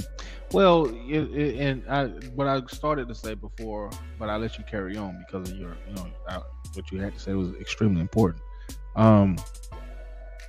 This whole COVID stuff and the Great Reset was initially, from what I've heard and from what I've read, this was supposed to take place earlier. But remember H1N1? Sure. So H1N1 was supposed to do what COVID eventually did. Mm-hmm. But we had a person in there that was a lot more wiser than the previous guy. Yeah. And so he kind of him and Biden together, as well as I can't remember what her name is, but they actually put together a plan to get rid of H1N1. Right. But the Great Reset was supposed to take place in the earlier 2000, like 2012, 2000. What was that? 2014, I think, when H1N1 started coming around. So that's when everything was supposed to really take place. Right. But whether I don't know what your, I don't care, what your Republican or Democrat or whatever the case is. All I'm saying is that's from what I've heard and from what I've studied. That's what it was supposed to take place way back then. Well, and you're right, and we have to pay attention to these small things. And when it comes to the Republican and the Democrat, the Republican, I'm not a Republican, I'm not a Democrat, I'm not gonna say where I stand with it. But one thing I want to let you know is that don't be fooled, because the person that's running the country right now was against you in the first place. People, you better look back into the history, right? Who came up with the crime bill? Who helped your daddy and your granddaddy go to jail? Biden. Who set up all these little laws and all these little things? That man been in office for the longest. The crack bill. They had him on the Instagram talking about if you get caught with this much crack, less than a quarter, that you're gonna go to jail. You're gonna lose all your stuff. It's a mandatory 5-year sentence. You're gonna lose everything. They're gonna seize all your money and everything. They got him saying that. That's his laws. But guess what? Guess who son is did a video smoking all this here. Nothing happens to him though. See, you got to understand how they protect their own. But we are in a situation where it's real technical what's going on now, because the enemy is among us, and you don't know the same people that you're voting for is really like I hate to say it's the lesser of the evils. What that mean, brother? Because either way it goes, you're gonna whoever it is, it's not the right part. You know what I'm saying? Either way it goes, it's a grand scheme. It's a grand scheme. Whoever it is he's the pawn. He or she is a pawn. But it's in different ways, it's a little bit more resistance at times. Like you got Donald Trump, and I'm not a Trump fan, but he is resistance. They can't really control him. He was a puppet. They can't control him. He a puppet that couldn't really be controlled. That was his job. So that's why you see now they trying to hurry up and get him out of there, because he gonna tell you some of the truth. I ain't gonna lie, that brother is gonna tell you some truth. And when he told us how everybody tell you some truth. No, everybody don't tell you no truth. Biden ain't tell you no truth. He tell you something every now and What truth he told you, brother? He give you a little nugget. He give you a little nugget every now and then. What nugget he gave? But go ahead. I know. I know. He ain't gave you no nugget. He reading off the paper. He gave you a nugget about 10 years ago, and tell you how you about to go to jail. And if you get caught with it, you know what's gonna happen to you. Either way it goes. So, but going back to I'm apolitical. I feel you on that. I'm gonna claim that too. But getting back to the topic at hand, why they owe us these millions. Because you can be like, oh man, they on there just going off talking, and we don't understand why they owe this. They owe these millions because of generational wealth.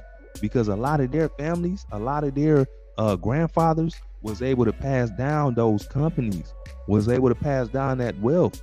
I know people that got land in South Carolina, they don't even care about the land. I know people in North Carolina that owe a whole strip of industrial buildings right now. I was trying to rent one. Listen, man, I remember I literally sold a car when I was in Charlotte to one of the Belks, right? And literally had to deliver the car to the Belks estate, right? This estate is freaking huge and immaculate. I mean, I'm driving up to this thing like, man, and it's way out in the country. Like, it's in the middle of nowhere, basically, but it's huge. It is illustrious, and it's like you drive up to it and you're like, wow. So the Belks cotton, for those of you guys don't know where the Belks get their money from, they got it from the cotton, from selling cotton. So I'm saying these names. So you're talking the Belks, you're talking about these people like the Chase, you know what I'm saying, the bank. Most of these banks, most of these the Belks, most of these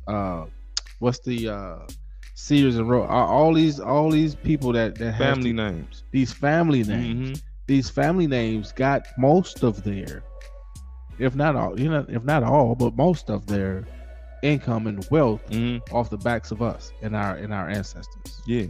But let me give you another one though, right? Because this brother they said he was had a little black in him, right? But he was so radical, of course, with giving the slaves, that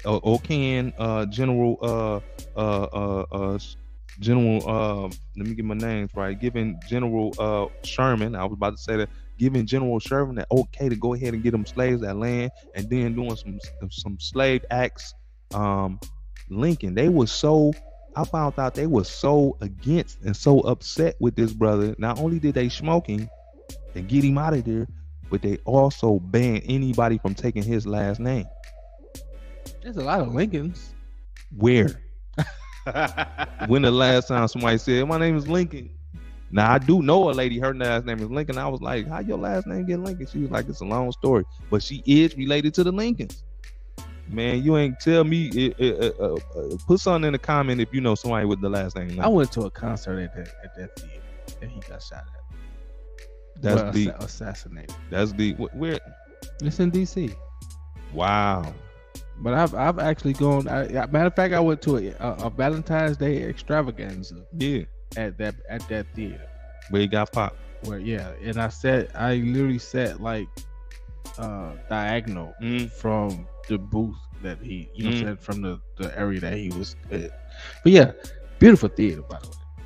That's what I'm saying. They got him out of there, and you never heard of none of the Lincolns and everything. And then they put his name, because he was rallying. He was an abolitionist to a certain extent, but he said he was black. They put his name on a penny. They put his face on the penny, the most worthless piece of money that it is. They did this. Copper. They did this. Was it because he was he mulatto? He was a little mulatto. That's what it said.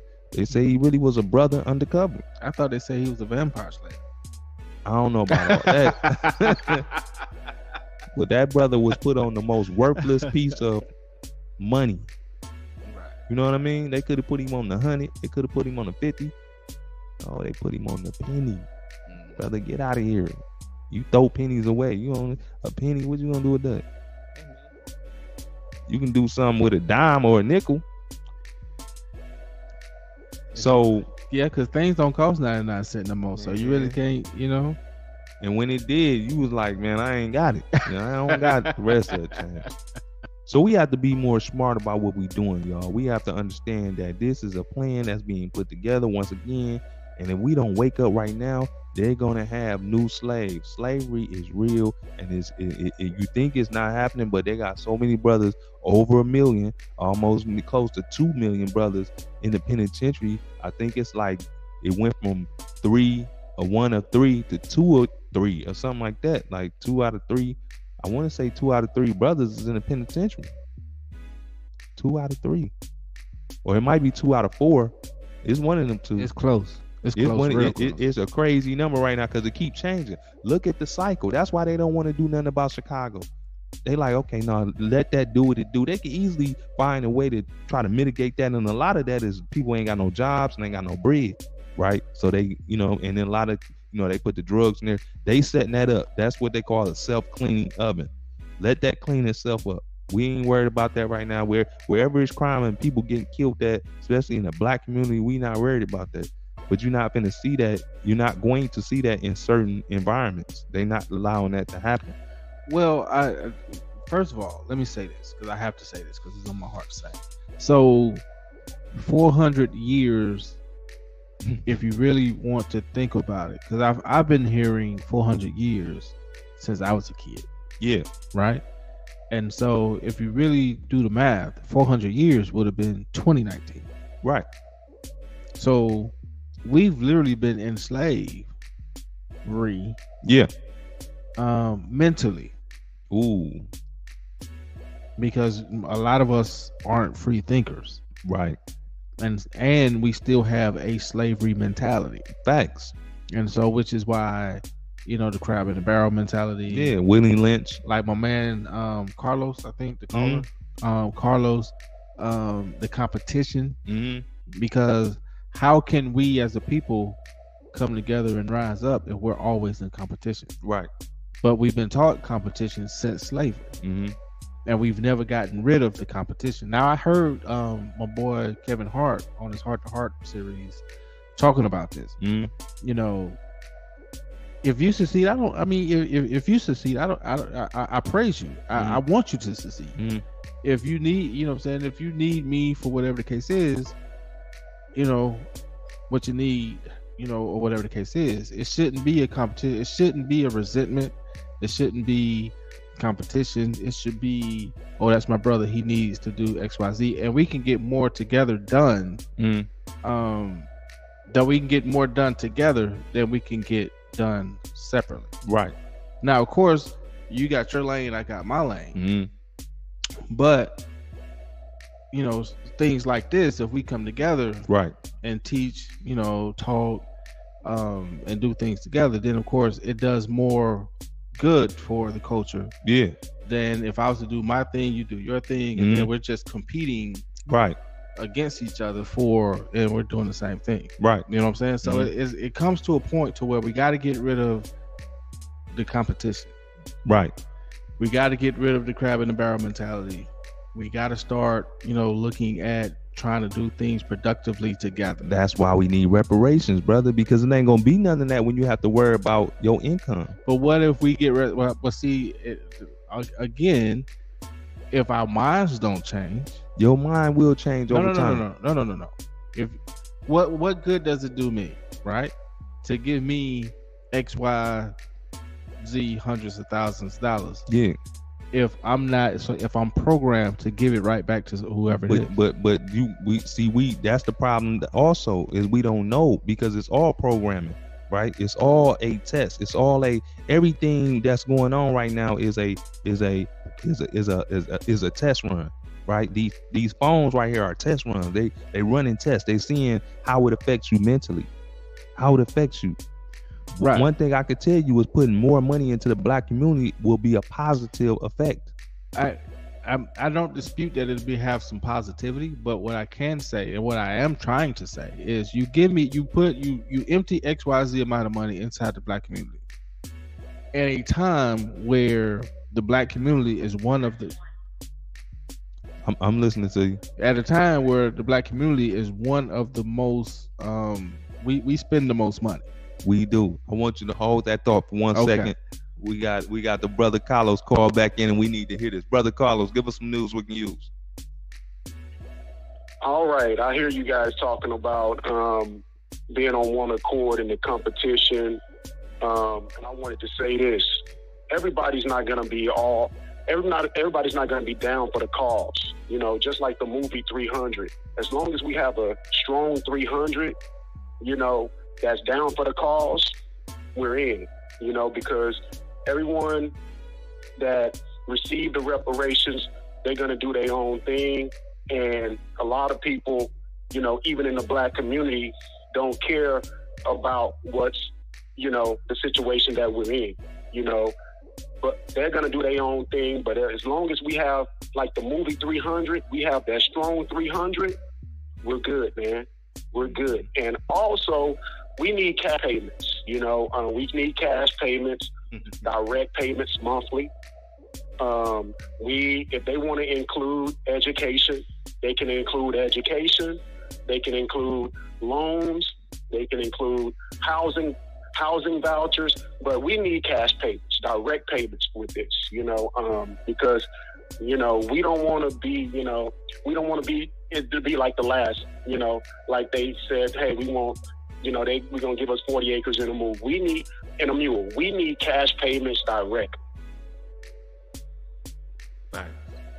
All right, thank you. I appreciate it. You know, I just had to chime in. I had to chime in because I know that you guys was talking about, you know, everybody's not, you know, what everybody's going to do, and, you know, everybody's not going to be down for the cause.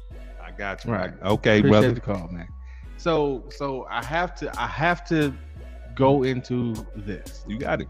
Cash payments, right? You got it. Come on. All right. So the number is 10 to 12 trillion dollars, right? That's the number that I got from Uncle Sam. And then out of that 10 to 12 trillion dollars, each black person gets, if I'm not mistaken, the number was $360,000. Okay, that sounds per about right to person, me. That right? sounds about right. A Bentley costs a low end Bentley, just a regular Bentley, costs $250,000. Okay, right? Depending on where you're living, and of course, you know, everybody gonna want to get a car, and everybody gonna want to get a house, buy their mama house, whatever the case is. And so, a typical 3 to 4 bedroom house, right, with a nice yard in Atlanta, and you know, let's say Fort Lauderdale. Let's say you go out to California, they're way more expensive. You go to New York, they're way more expensive. Let's even say Austin, which is a up and coming city in Texas, right? So you buy a 4-bedroom house with a nice yard, nice decent yard, somewhere in those nice, you know, rural areas. You're talking somewhere in the neighborhood of around about $300,000, okay, or more, right? You only got 360. Okay. So again, what I'm saying is the mindset, because we as a people haven't been taught to invest. We haven't been taught to ownership. We haven't been taught. But we have. I'm gonna tell you why. Because of this right here. This right here is educating people at a faster rate than ever in the history of man. So you can't tell me that somebody gets some money that they not, the infatuated to having money and going to spend it and do something with it. Yeah, you probably do some dumb stuff. You know, you probably do something. But if somebody go and spend a 360 on a house, that's not necessarily that dumb, because now they got equity and they have some collateral. So that's really a smart, and they got somewhere to live. Now they got something to pass down to their kids, and they got some land. Okay. So that's the house. So what happens if somebody goes and buy that $250,000 Bentley? We gonna find them. We gonna find them now if they buy the 250 Bentley and that's just the base. And put it in the business name, then they can write the purchase off and utilize it for something else. But we coming to find you if you pay for the Bentley with the reparations. We gonna find you. We gonna find you. I ain't gonna tell you what we're gonna do to you, but we gonna find you. Because it got to be some accountability for that. But that's what I'm saying. We as a culture, we need to have conversations to where people know how to go and get an LLC, or go get an Inc., or go get, you know what I'm saying, a soul prop. Yeah, but whatever the case is. I do feel like we're getting back to that consciousness, and that's why they got to break it up now, because they see we are getting back to that consciousness, because information is spread so far and so fast right now that people are waking up a little bit. You got Invest Fest that just happened in Atlanta with all these people that's investing, all these black folks. You got, you know, things happening down here in Miami. You got things happening in North Carolina. You got people around that's waking up, right? But you know, they don't have no money, right? The woke culture. Yeah, but people is a lot more woke than you think, than we think, right? You know, but you put the money in their hands, it's only so much stuff you're gonna be able to buy. You're gonna invest something either. But if they investing in the slave corporations like the Tommy Hilfigers, these are people that was Nazis back in the day, though. Hugo Boss. These are people who helped Nazis with their clothing. They made clothing for Nazis. The Hilfigers, the Hugo Boss, Gucci, the Louis Vuitton. They made luggage for the Nazis and stuff like that. They were racist. Black people didn't have no Louis Vuittons back in the day. You couldn't even afford that. You know, and you was looked upon and shone down if you had that. So why are we wearing that now?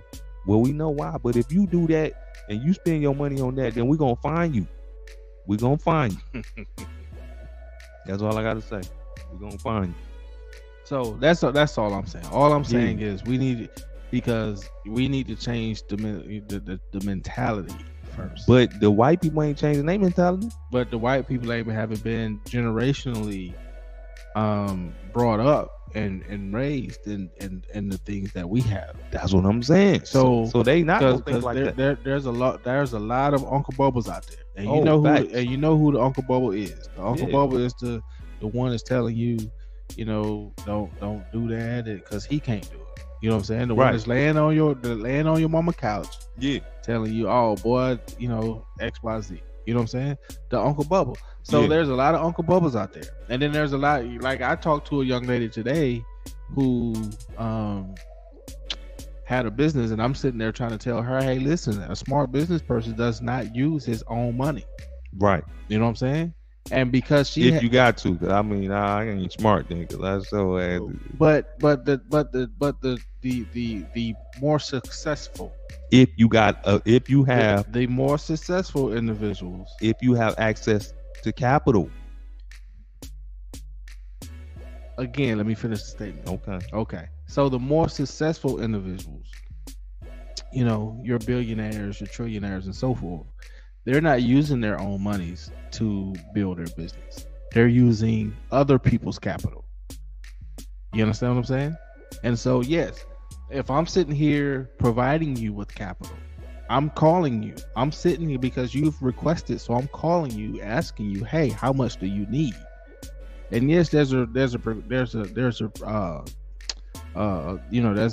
process of how much I can literally give you based on what your business is, you know, producing on a monthly basis, right? But if I'm sitting here calling you, telling you, hey, I'm finna give you some capital, why would you sit here and refuse it? Why would you do that? I mean, it's a lot to go on. It's a mindset. You know, as an entrepreneur, I would have to double think that too, like, because, you know, you just don't want to be taking money from anywhere. No, but if it's a reputable, if it's reputable still, you know what I'm saying? And so if it's a reputable establishment that's calling you to say, hey, listen, you know, XYZ, right? You know, because if you went to, I tell people this all the time, and again, I'm not trying to, you know, my thing is, you got to check your mindset, because your mindset, I don't give a doggone if I give you $100 million. If your mindset ain't right, you just gonna squander that $100 million. I feel you on that, but we still need it anyway. And I don't care what you do with it. We still need it. Because if your mindset ain't right, then the young lady you was talking to, she's absolutely right. You ain't gonna do nothing but give it away. But I beg to differ. I plead with you that is more people that got their mind right, African Americans here in America, that don't got their mind right. We not just, you know, we gonna have some type of they're gonna have some structure behind it. Believe me, where it's a situation where you can't buy this, you can't buy that, you can't buy this. Well, how you gonna get somebody some money? But put stipulations on the money that they always been doing that. They gave us welfare. They put some stipulations on that. They gave us all this. Well, if they go PPP money, they put stipulations on that. Well, all I'm saying is, listen, if you're gonna give me the money, right? And it's money that is well, because I'm gonna money that's owed to you because I'm a descendant of a slave. Yeah. Right.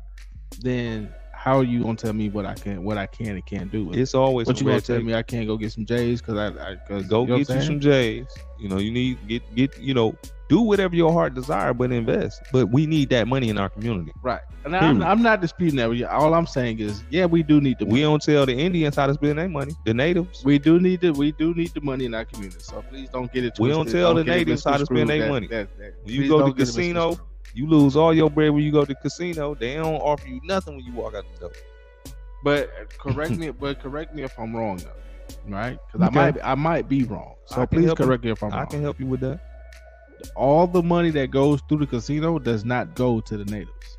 No, they heavily tax. I'm sure some other ways that it go about, but the casinos is strategically placed in the poorest communities around the country.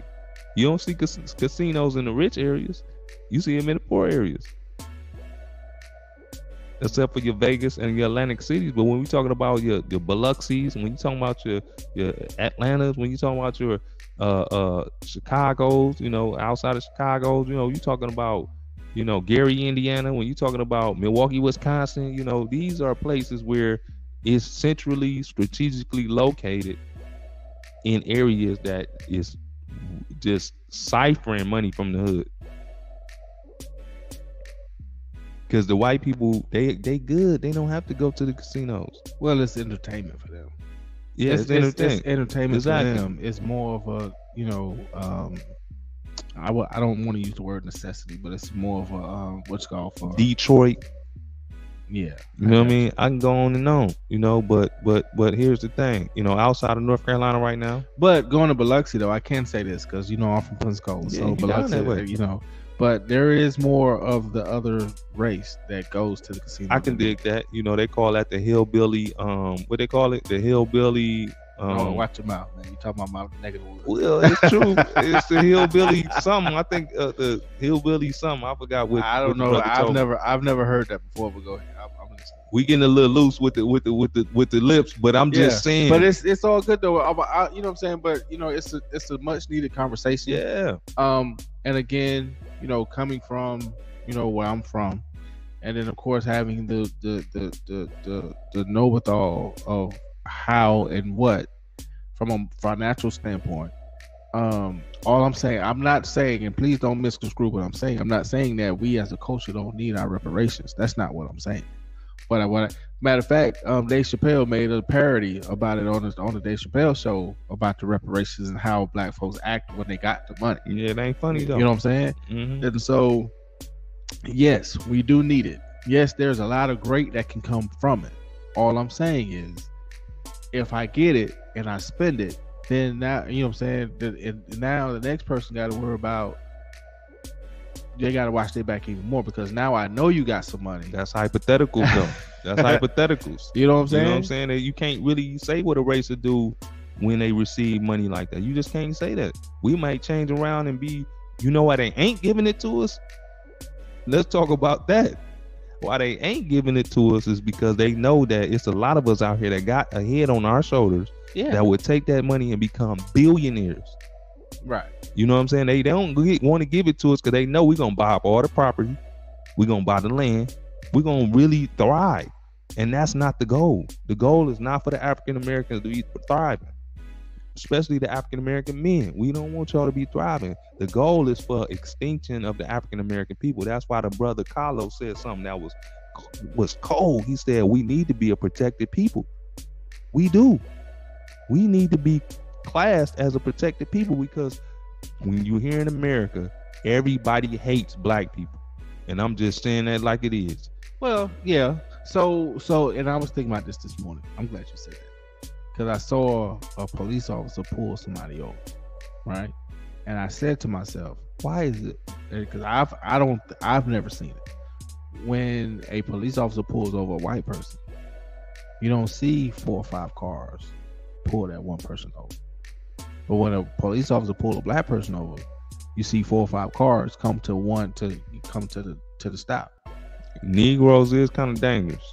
I ain't gonna lie. I'm gonna just keep it real, especially down in Miami. Like, you know what I'm saying? You never know what you're gonna I don't get. care where you is in the United States. That's true. You know what I'm saying? That's I've never seen, and I might be wrong, so please correct me if I am. I've never seen a Caucasian individual get pulled over. Say it's a white female, right? I've never seen a white female get pulled over, and you see 4 or 5 backup cars. I hate to say it, but I have. It's been on the highway though. It's been on the E-way where they do that. They get them random white chicks. They be having them drugs in the car too. They be having them in the car. But on a consistent basis, no. But African Americans have become a lot more of a threat. Let's just be real, because there's people jumping out, giving the police the business. So I know some black police that I had a discussion with a while back that actually told me they was kind of afraid. When you get out and. But why are you afraid though? Because Negroes then lost their mind. And then of course I'm an ex-soldier, right? All right. And so I also was in the midst of thinking about what I was thinking about the all the people, as the backup cars. Right. As a soldier that is protecting the country, right, in war or whatever, we're taught to de-escalate. Right. And so the first shot goes in the air. Second shot is a wound shot. Man, come on now. No. But again, I hear you, but these guys jumping out with stuff that go. And they're not overseas. No. Really? No. Really? Well, let's go. They got AKAs and all. You know what I'm saying? Where? Huh? Where? Dude, if you go to Afghanistan and go to Iraq or whatever the case is, let's get away from Afghanistan. You know what I'm saying, dude? And let's get away from Iraq. Tell me another country that got them things. Israel. Besides that, Israel, Afghanistan, every country has an AK. Tell me what other country got them pistols. Got AKs? Let's get away from the What other country got them pistols? Got 9mm pistols in general, 38s, whatever, any type of pistol you want. What other country got them pistols? Israel. No, that's Israel. Besides Israel, Iraq, and Afghanistan, name me one country that they got them pistols. Well, right now they got them over in doggone. Where they fighting that war at right now? And we gave them the pistols. We give everybody they pistols, had the pistols and AKs and what's going on. It ain't no other country that got them pistols like that. That's a lie. Where I hate to say that. What country? Huh? Guess what? America provides arms to every country in the world. Guess what? Brazil didn't even have crack cocaine until 1960. They didn't know nothing. Well, not crack, cocaine in general. Brazil is one of the most dangerous places on the planet right now. Guess what? They didn't have no guns until the 80s. They got them no now. Gun. They ain't got guns like that. They got a couple pistols. They got them now. And they got a couple pistols. They'll kill you with these. Now this is what they dangerous with. You mess around and go to Brazil in the wrong spots of Brazil. They dangerous with ask these. that Olympic dude that They literally ain't got no pistols like that. Listen, they got a couple. Listen, but they got these though, bro.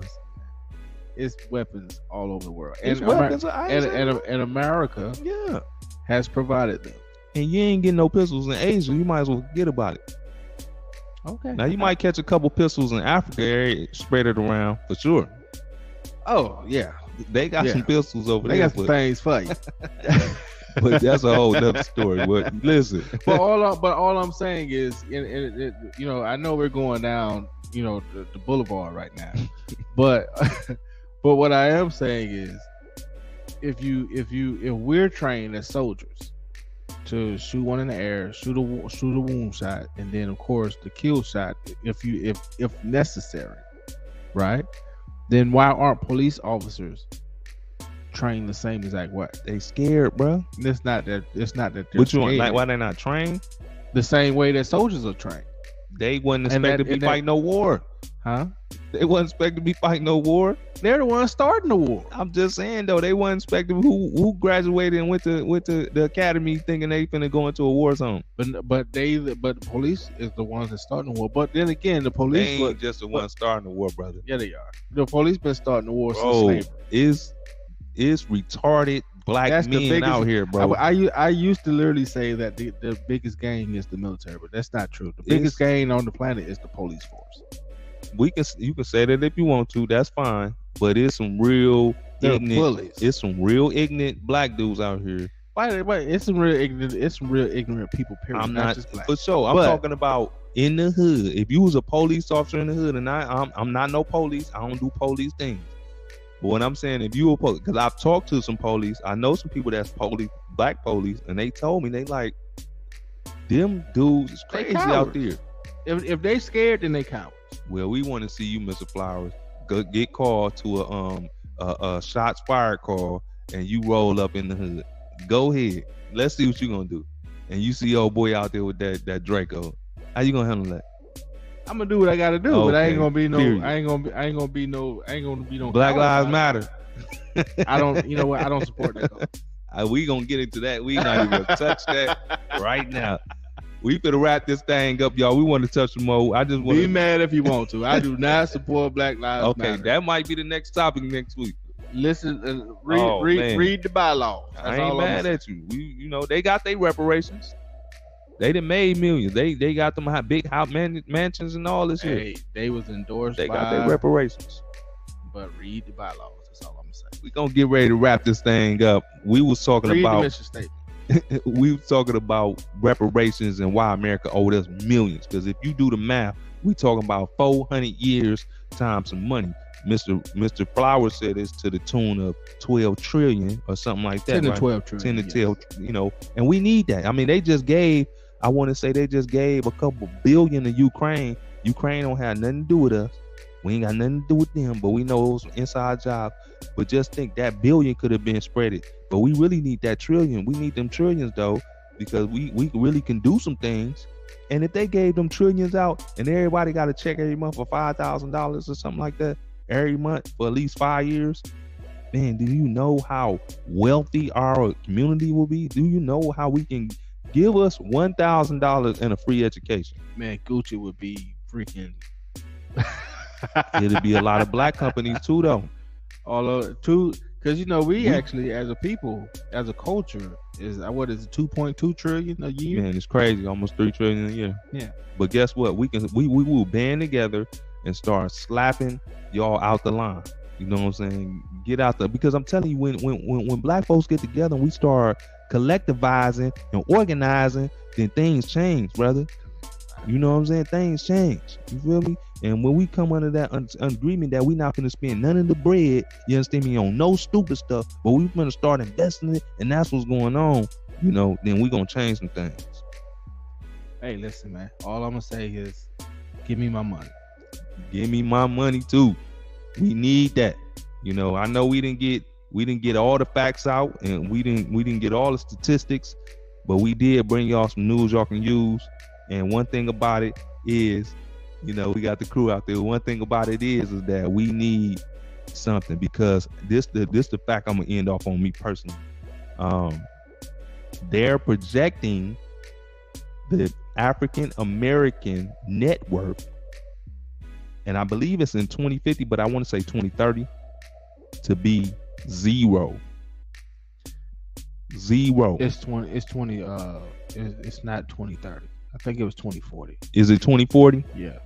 Or is it 2050? No, it's not 2050. Okay, so 2040, they're projecting our net worth to be at $0 per black person. All right. So what does that mean to y'all? That means that they're setting their stuff up, investing. They're setting their stuff up, because one thing I want y'all to understand is that we care about the income. You know, poor people care about the income, and we poor. We poor sitting at this table. Right. Believe it or not, we poor. Poor people care about their income.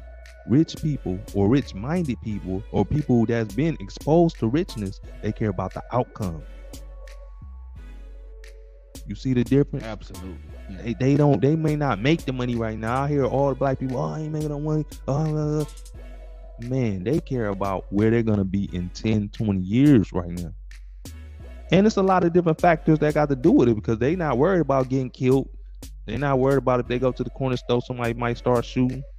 They're not worried that they got to pay their child support, or they might go to jail. There's a lot of things that they don't have to worry about, so they can be focused on 10 years from now, 20 years from now. Well, also, they're changing the money platform.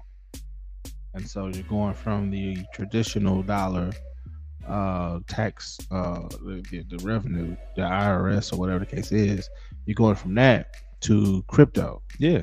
And so the QFS is what it's actually called. Okay. The quantum financial system. Mm-hmm. And so everything's moving from paper to digital. Right. And so that quantum financial system is just the game changer. Yeah. And so if you are not investing and leave them doggone NFTs alone. Mm-hmm. But if you're not investing in anything productive from a crypto standpoint, and I'm not just talking about Bitcoin, or Solana or Ethereum or whatever the case is. If you're not in the crypto game for the long haul, you need to be. Well, I want to piggyback and say all of that. You got to be careful. You got to be careful too, because you have big platforms like Coinbase that have just arrested and are getting ready to charge a number of guys for insider trading to the tune of $300 million or better. And then you have them, specifically Coinbase platform specifically, that's facing bankruptcy. So they're losing everything they have, and then they're ready to go into bankruptcy. And when they file for bankruptcy, that's your money that's going with it. Right, but I'm not saying like Robin Hood and but Coinbase is some of the biggest places. That was one of the bigger ones. You know, you can't get it from Cash App. You can get Bitcoin, but you can't get any other ones from Cash App. So you got to be mindful when you get ready to do that, because if you do that and they file for bankruptcy, then that money is not actually money, because they hold your wallet. So if they hold your wallet, they taking that with them, and there's no refund. Right. So a lot of people don't know that. So you got to be careful with that. And the FCC and things like that, they're putting together regulations that's going to stop those rogue coins from going. It's going to be an American crypto dollar. Well, when they started sending out your stimulus packages, they actually signed it was into that bill that America was to create their own crypto. Yeah. Of course, as I stated before, Miami was one of the first cities to actually have their own crypto. Right, but it's bankrupt now. Yeah, and so you actually have, but again, crypto, digital monies is the future. It is, and so do your due diligence, definitely, and start trying to figure out where to put your money at as far from a digital standpoint. It's a short-term thing though, because they're going to bankrupt most of these coins, because they're not backed by anything. They're just programs. They're just blockchain utilization platforms, but a lot of those are not going to survive. They're what they call shit coins. You know what I mean? So you have the top three. You know that really the top one is not even Bitcoin, it's Ethereum, because everything is based around that. Right. That's the platform. When they turn around and make all that illegal, or make that not really anything, which is not anything now, it's just all everybody else money coming together. I want you to understand that the crypto rise and crypto is valued off of everybody else putting their money in there, because the crypto has no value. You see what I'm saying? So we have to really be careful with that. Put your money into some long-term stock investments. We need to talk about that. Look, we didn't got off reparations. Now we talking about stocks and crypto. But I don't necessarily agree with that statement. But okay, well let's get we're gonna get a platform together for that. Okay, that's gonna be a show, because I'm gonna make sure I get my homework together, because I know something about this investment. And I don't make a lot of money off investment. Not like I'm no wizard or anything, but you know, I actually went to when they had the crypto event. Yeah, I actually went today. Okay, so it's quite a few things that's taking place from a crypto perspective. Get your facts together, I'm gonna get my facts together, and it may not be the next show, y'all, but we gonna come together. We definitely got to give the people what they need, and we're gonna understand how does money work. You know what I'm saying? How does money work? You feel me? In the future of money, you know what I mean? So, we just want to know. We look here. Keep rallying for what you believe in. Keep saving your money. Keep putting your money up. They owe us millions. You better believe that. We one of the lost tribes. We are the lost indigenous people. We've been brought to America. We didn't come here free willingly, and we've been behind ever since we got here. And they made sure we was behind ever since we got here, and we still behind. And they working feverishly to make sure we never catch up.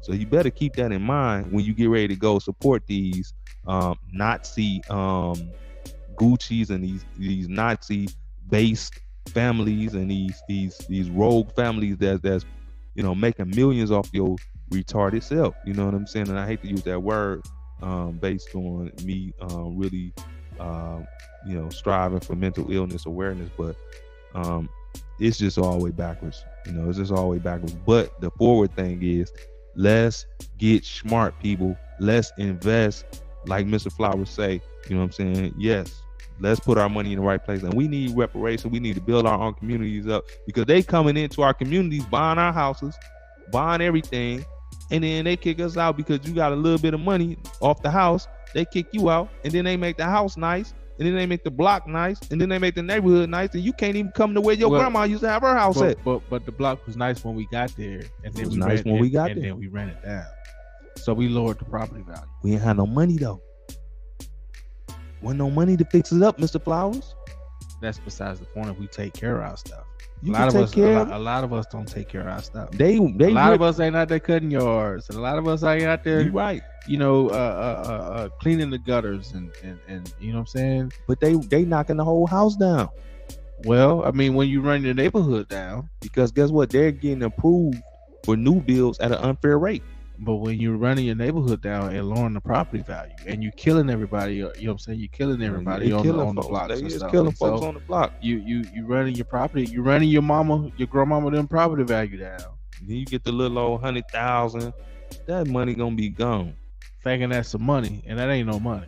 That little 100,000, I ain't gonna tell you. Listen, that little 100,000 gonna be gone before you know it. And so, yes, once we start taking pride in our stuff, you know what I'm saying, holding our stuff down like grandmama them used to do, then we'll be all right.